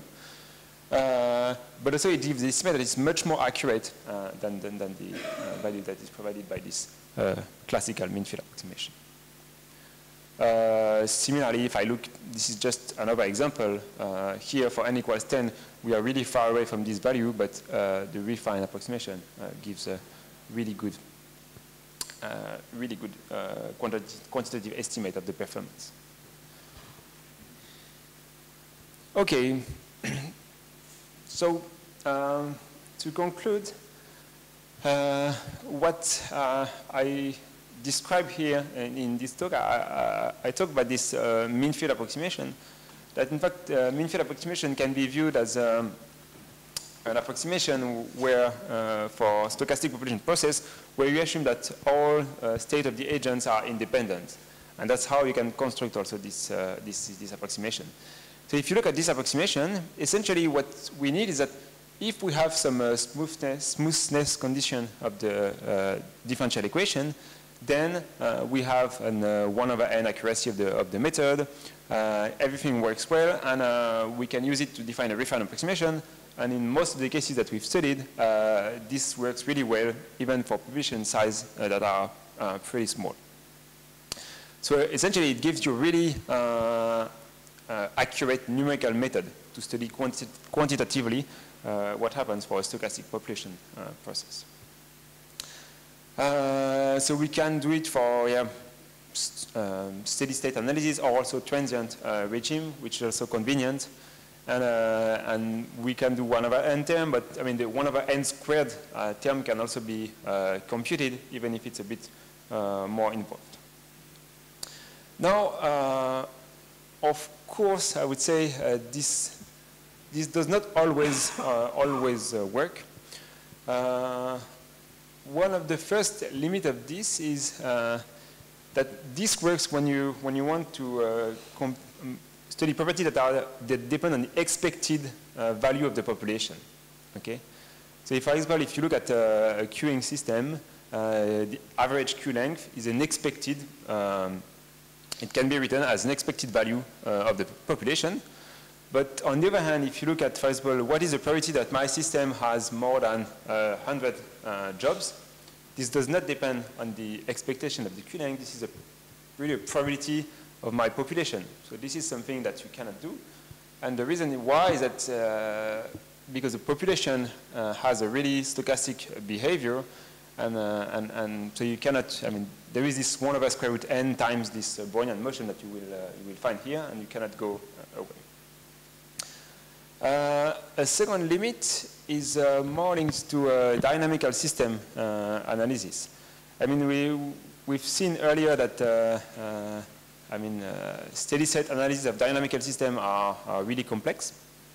Okay, and in particular, it's quite common if you pick a random dynamical system that has cycle limits plus maybe some points that are local attractor plus some, all kinds of different behavior. And in particular, this example here is just a two-dimensional dynamical system where there is a unique fixed point, but there is a cycle. And in fact, if you look at the trajectory of the dynamic system, they converge to the cycle because the trajectories go away from the fixed point. Okay, the fixed point is not an attractor. And if you look at this system, what is interesting is that just by modifying just a bit the parameter of the differential equation, the fixed point can be an attractor or can repulse the trajectories. And now, if you look at what gives the mean field approximation of this system, then in fact you realize that the mean field approximation is not really working well because it predicts a cycle where simulation, where the stochastic system, its particular Markov chain, always converges to its stationary measure.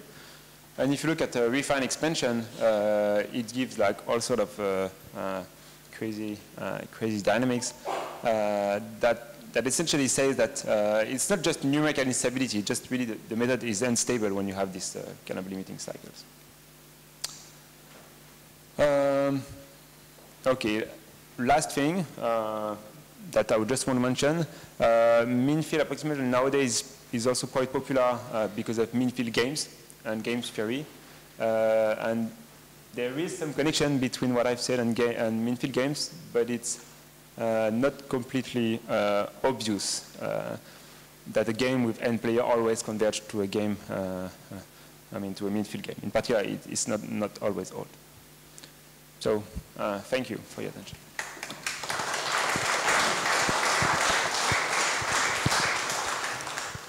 Questions? Yes, Gerardo. Go ahead. Oh, you need the mic.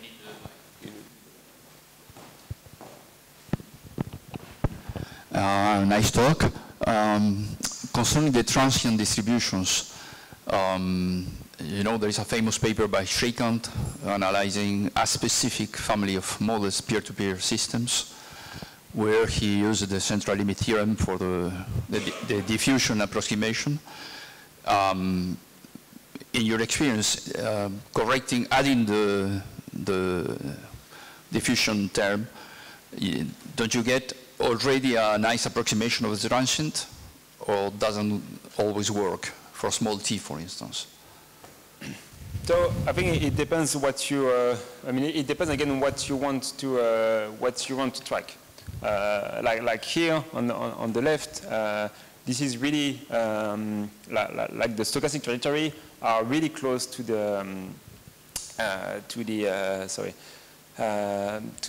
mean field approximation plus this diffusion approximation that you can put on. And so if you want to study the population dynamic, this capital X, then it really works well to have this diffusion approximation. Now, what this diffusion approximation, what it does not give you is, for example, when you want to study how does the expected, for example, Q length evolve with time. So you want to remove, essentially, if you want to remove this the noise that you have in your simulation. Now, if you take the expectation of this term here, it's quite clear that the G is centered, so the G goes away. And so it's not precise enough to give you a better estimate than just this approximation. Okay. And that's where you need the second term, essentially, is a 1/n that comes here. May I ask you, in your simulations, what kind of distributions are you assuming for the arrivals and for the services? Okay, say that for now, the only thing that I know how to do is exponential distribution, so Poisson arrivals and exponential service time. Of course, if you have like phase type,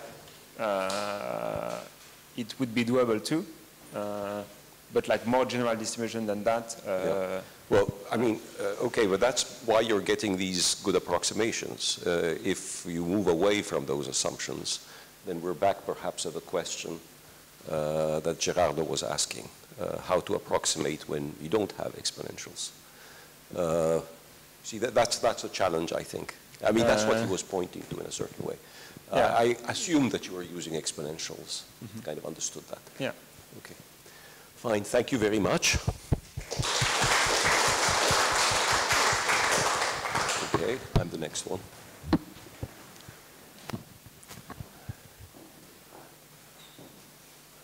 I'm the next speaker, so that's easy. Let me just say a few words of introduction as I, not of myself, but of the work, as I start my presentation. The work is, strangely enough, not my most recent work. So a lot of my recent papers, you can look, for instance, at the Journal of IEEE Systems Journal, they're about energy issues. Or I have other work, energy and ICT, energy and computing, and I have other work, also recent work on IC information, networks and computers, and security. So those are the areas in which I've been publishing recently. However, this work I'm talking about because it hasn't been picked up as much. For instance, if I were going to talk about energy packet networks, no point in doing that. Jean-Michel will talk about such things later. So I'd rather talk about something that has perhaps been less picked up. The only people who've picked up on this work over the years are, well, one of my students got a PhD, and because of the subject he worked on, he got a very nice job at Zurich Re.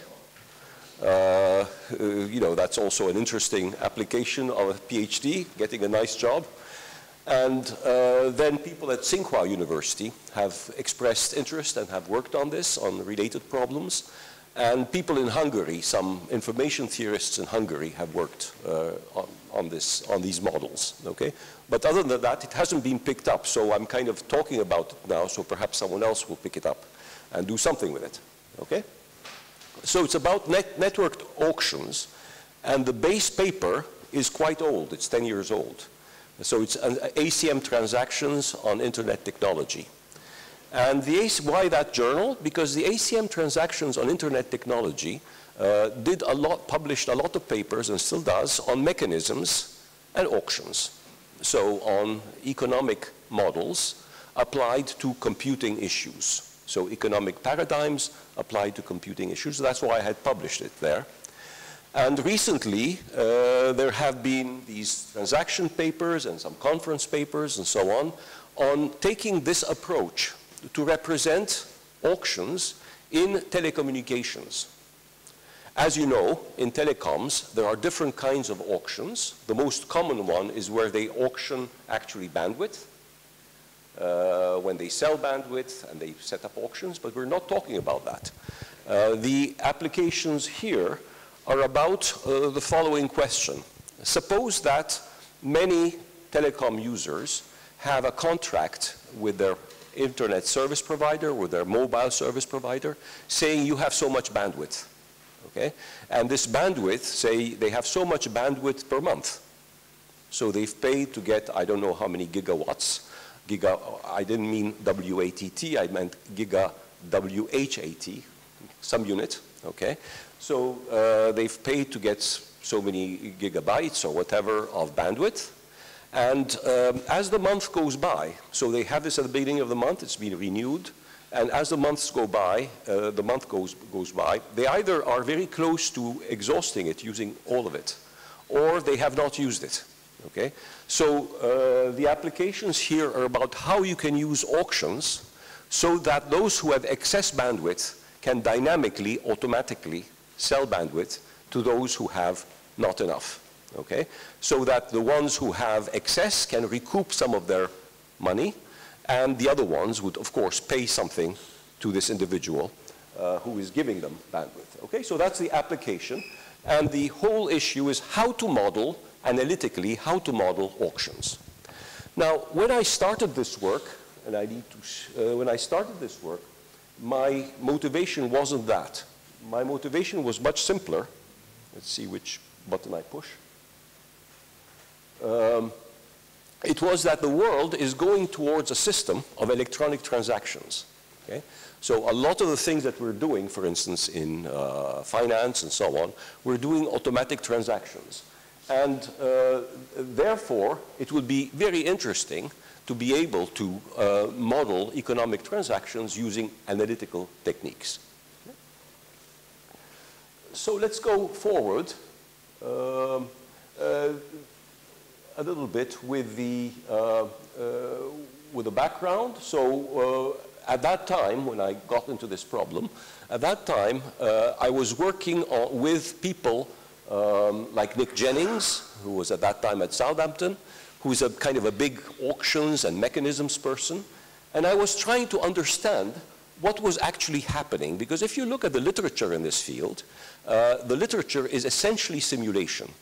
So you have a very hard time understanding or reproducing, if you wish, the results they're claiming, or understanding how they have reached these results, because it's all based, I've done this, here's the mechanism, and here is the simulation result telling you that this is working or it's not working.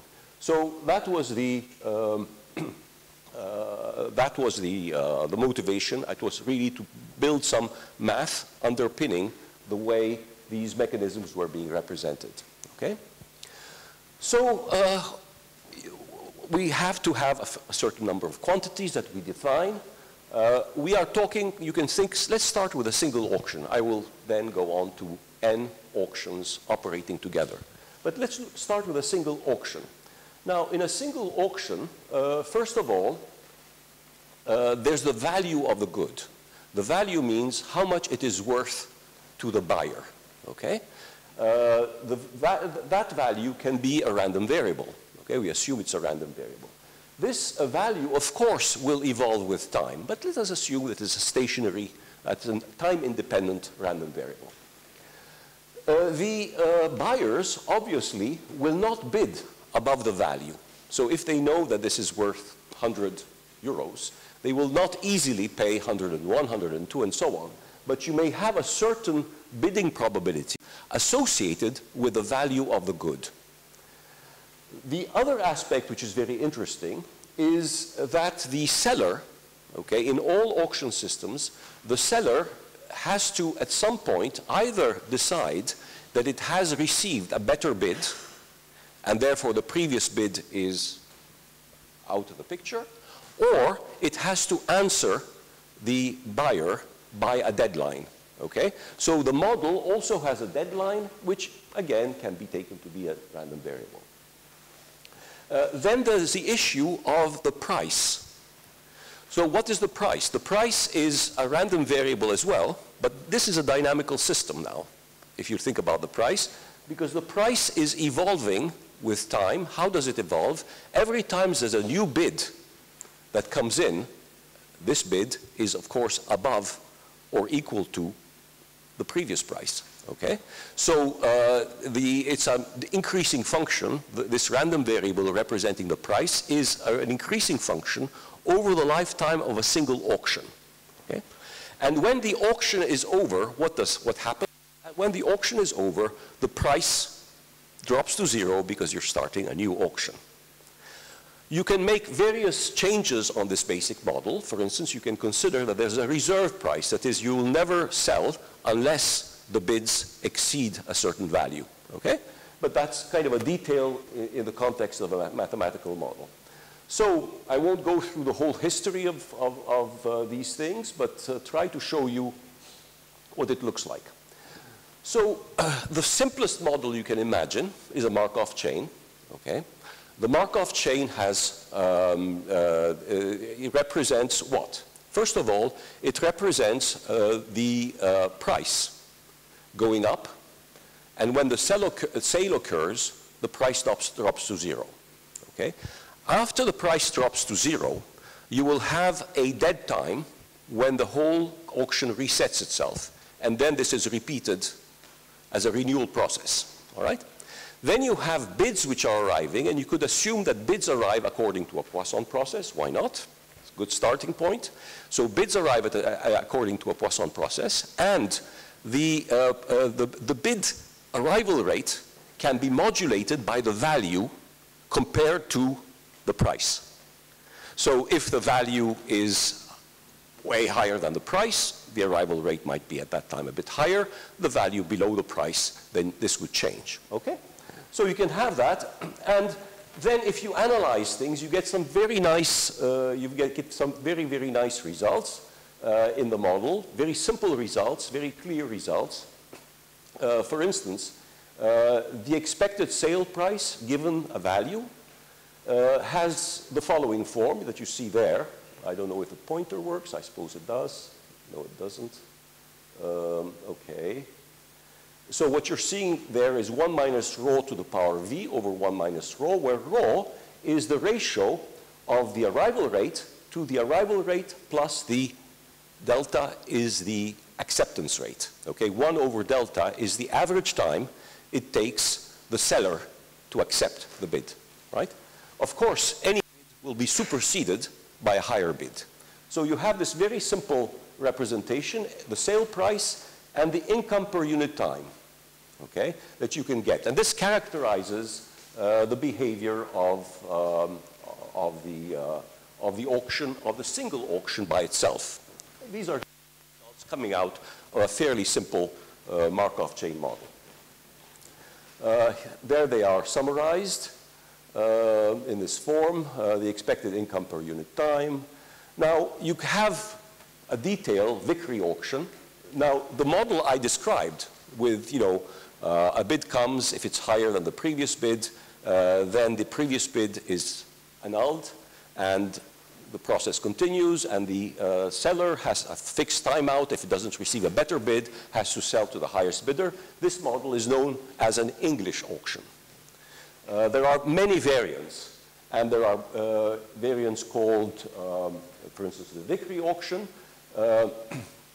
where the highest bidder gets the object that he's trying to buy at the second highest price, not at the highest price, the second highest, because you say, we will sell it to you at the price that someone else is bidding, okay?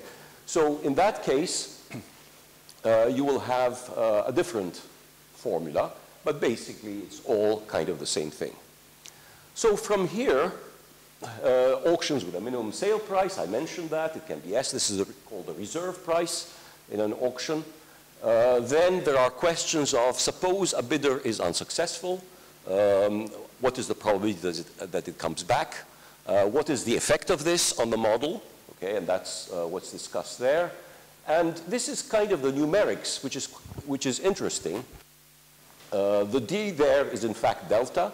The D along the x-axis is delta. And the y-axis is the income per unit time. Why do I say income per unit time? Because if you're a seller, you are not really interested in the price that you get for one bid, because you're also optimizing time. You are interested in how much money you're making over time, not how much money you're making over individual auction, because you could wait indefinitely hoping to get a very, very high price, and you would perhaps get a very high price. But by that time, you would have wasted a lot of time. So you're interested in the throughput of the economics transaction. If you're running, for instance, a website selling, I don't know, washing machines or something, you're interested in the throughput of this website in terms of money per unit time, not in the highest money you've gotten for a dishwasher. So you're looking at that, and it's quite interesting that for the seller, there is a parameter of optimization, which is how long she should wait before accepting the bid. Okay? So if you are to the left-hand side, it means that your time is very long. Okay? Left-hand side, the time of waiting is very long, and what's happening is the price, I mean, the income per unit time is very low. You're waiting a lot, hoping for a high price, but you're not making any money. And at the right-hand side, when you go to the right-hand side, then you're deciding very quickly. And between the two, there is an optimum. Okay? So that's kind of interesting. More about various things, curves of this type. The effect of distributions regarding the value V. Okay, the small v is the value. You can assume it has a certain distribution or another one. How robust are results to the different distributions. The difference between an English and a Vickrey auction, and so on. So you can keep on doing this. The effect of the probability that the buyer comes back and how that influences your income. You know, if you have persistent buyers who are happy and they're coming back, obviously you're going to make more and more money. So all those things can be analyzed in this model. Okay? Let me move on now there are quite interesting things about price formations. I won't talk about them, but basically what you have are bidders who are observing the auction in which they're going to buy. Okay? So by observing the auction, they have a sense of what the value is. So if they do some kind of optimization to understand this, then you will have fixed point equations describing what the buyer knows and its arrival rate and what the market is doing or the auction is doing in response to this. And that gives you some rather neat results, but we'll just skip all that because I actually want to go to networked auctions. Okay, I'm skipping a lot of things and going to network auctions. Now, what's a networked auction? And there's an interesting, what the main bottom line is that the networked auction will have a very nice product form result solution, okay? Which is different from Jackson networks, different from BCMP networks, different. It's a new product form solution. So what does the system look like? Well, now, each auction is represented by two integers. One integer is the price at that auction, okay? What is the current price at the auction, so that you have to bid above that price to be able to buy. The second integer is the number of buyers sitting at that auction. Okay? So the auction is the price and the number of people sitting there. Okay? And these people, the assumption is, if someone is sitting at one auction, can't be sitting at another auction. So you have a motion of buyers who go from one auction to the other in the market. Okay? They have different places where they can buy something, so they will move around, perhaps as a function of price, function of other things. So they're allowed to move around, and the motion is a Markov chain. So all of this model is Markovian, everything is Poisson, everything is exponential. So they're allowed to move around, and every one of these auctions has different parameters. For instance, different. Okay? And the arrival rate of buyers to that particular market will be different. That particular auction will be different from the arrival rate, the net arrival rate of customers at the other auction. So you have this kind of very interesting model. It's a mobile bidder model. So you move around as a function of your interests. And you have external arrival rates for each of the auctions. Of course, you're going to have flow equations, which represent the total arrival rates, because some people will leave one auction to move to another one. Then you have the departure rate, which will depend on these two variables, y and x, that I mentioned. Now, the departure rate for an auction will depend on the number of people sitting there, except yourself, so you'll have a departure rate, and then you'll have some other quantity which is a basic parameter of the system. So you're going to have individual departure rates. You're going to have different values of the goods. Okay? So you have all of these things mixed up into this representation. So look at the departure rate, for instance. It depends on the number of customers, -1, y -1, because the one who has just bid is stuck there until it is taken. That person is not going to leave, okay? Stuck there, so you have y -1. Then you have some local constant, beta, and then you have a term which depends on the price. So people will leave an auction if it's just too expensive. So you're going to have a rate of departure which will depend both on the number of people sitting there, on local parameters, and also on the price. So these are interesting ways of representing the system. Now this leads, of course, differential equations are not in mean field approximations. The differential equations are also the Chapman-Kolmogorov equations. So we have the differential equations representing these n auctions with two integers for each auction, the price and the number of people sitting there. You have state transitions, and you can enumerate the state transitions. And then you can build marginal equations for numbers of bidders. There is one basic assumption under which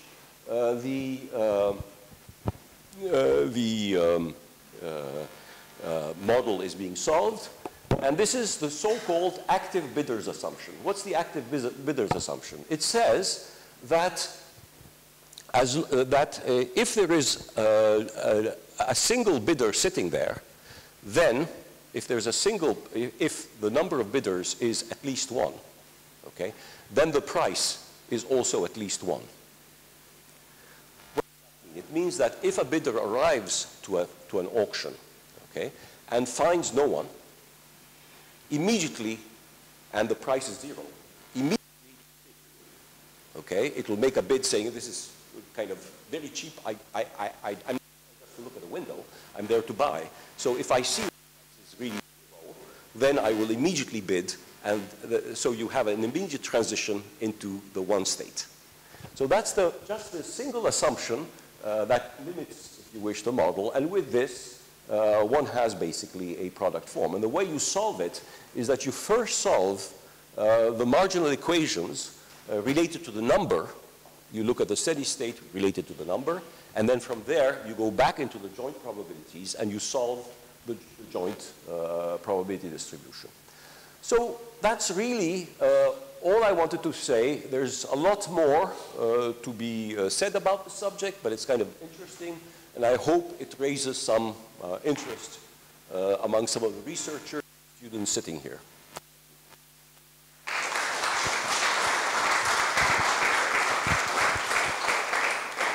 And I'm ready to answer questions.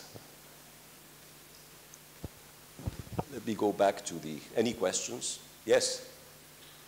So how is this motion of leaders, they move randomly or from some algorithm?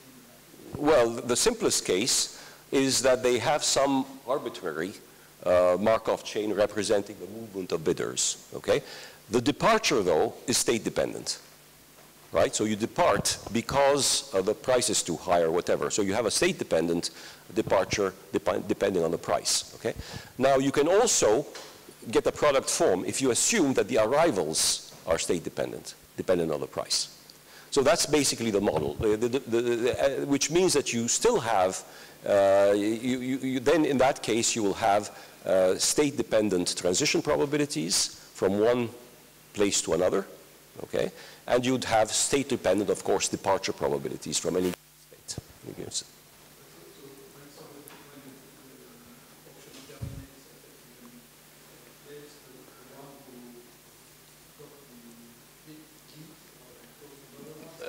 Both are possible. So decide, wants to continue and buy other things, free to do so, may go somewhere else, or may depart the system. Yes?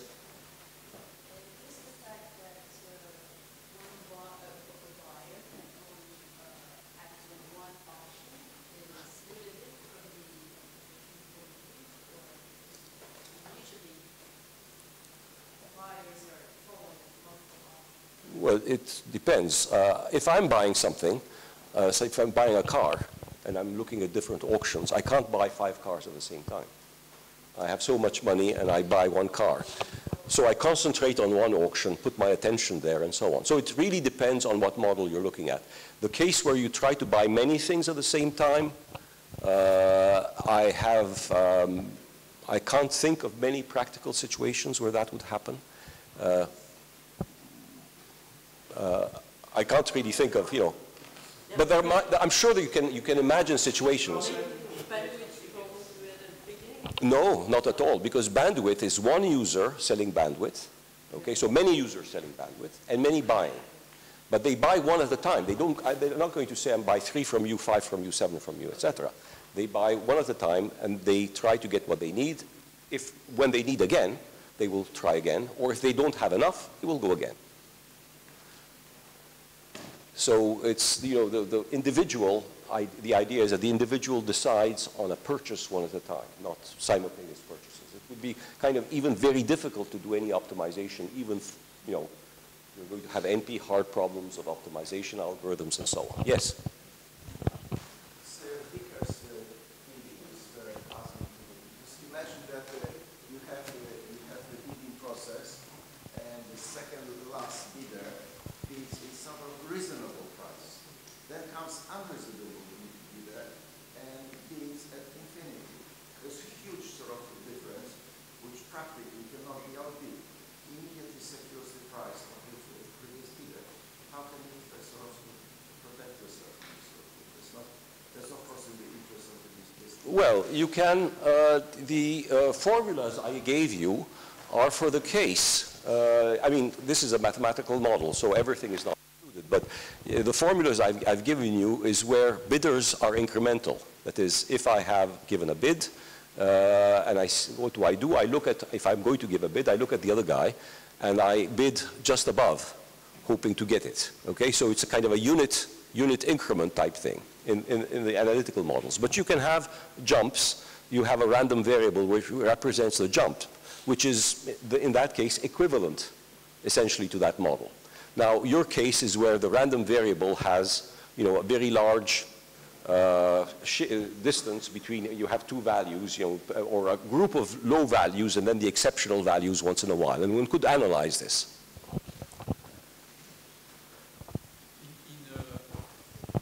I'm not an expert of auctions, but so there is often a game theoretic aspect in it that users at a given auction interact in a strategic way. So here they interact in a stochastic way, which is this, you look at how many people there are, and you look at the current price or whatever, and then there is a random process of the, but so could you incorporate this strategic aspect between, in your model? Yeah. Well, we did actually, but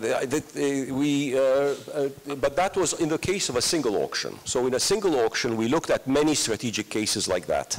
And this is what got my student the position at Zurich Re. Quickly after his PhD, got a very high-paying job, way above my salary. But so we did look, but for a single auction. When you're in the network case, which in a way is more interesting, it becomes very difficult to do any analysis and to get any results, at least for me.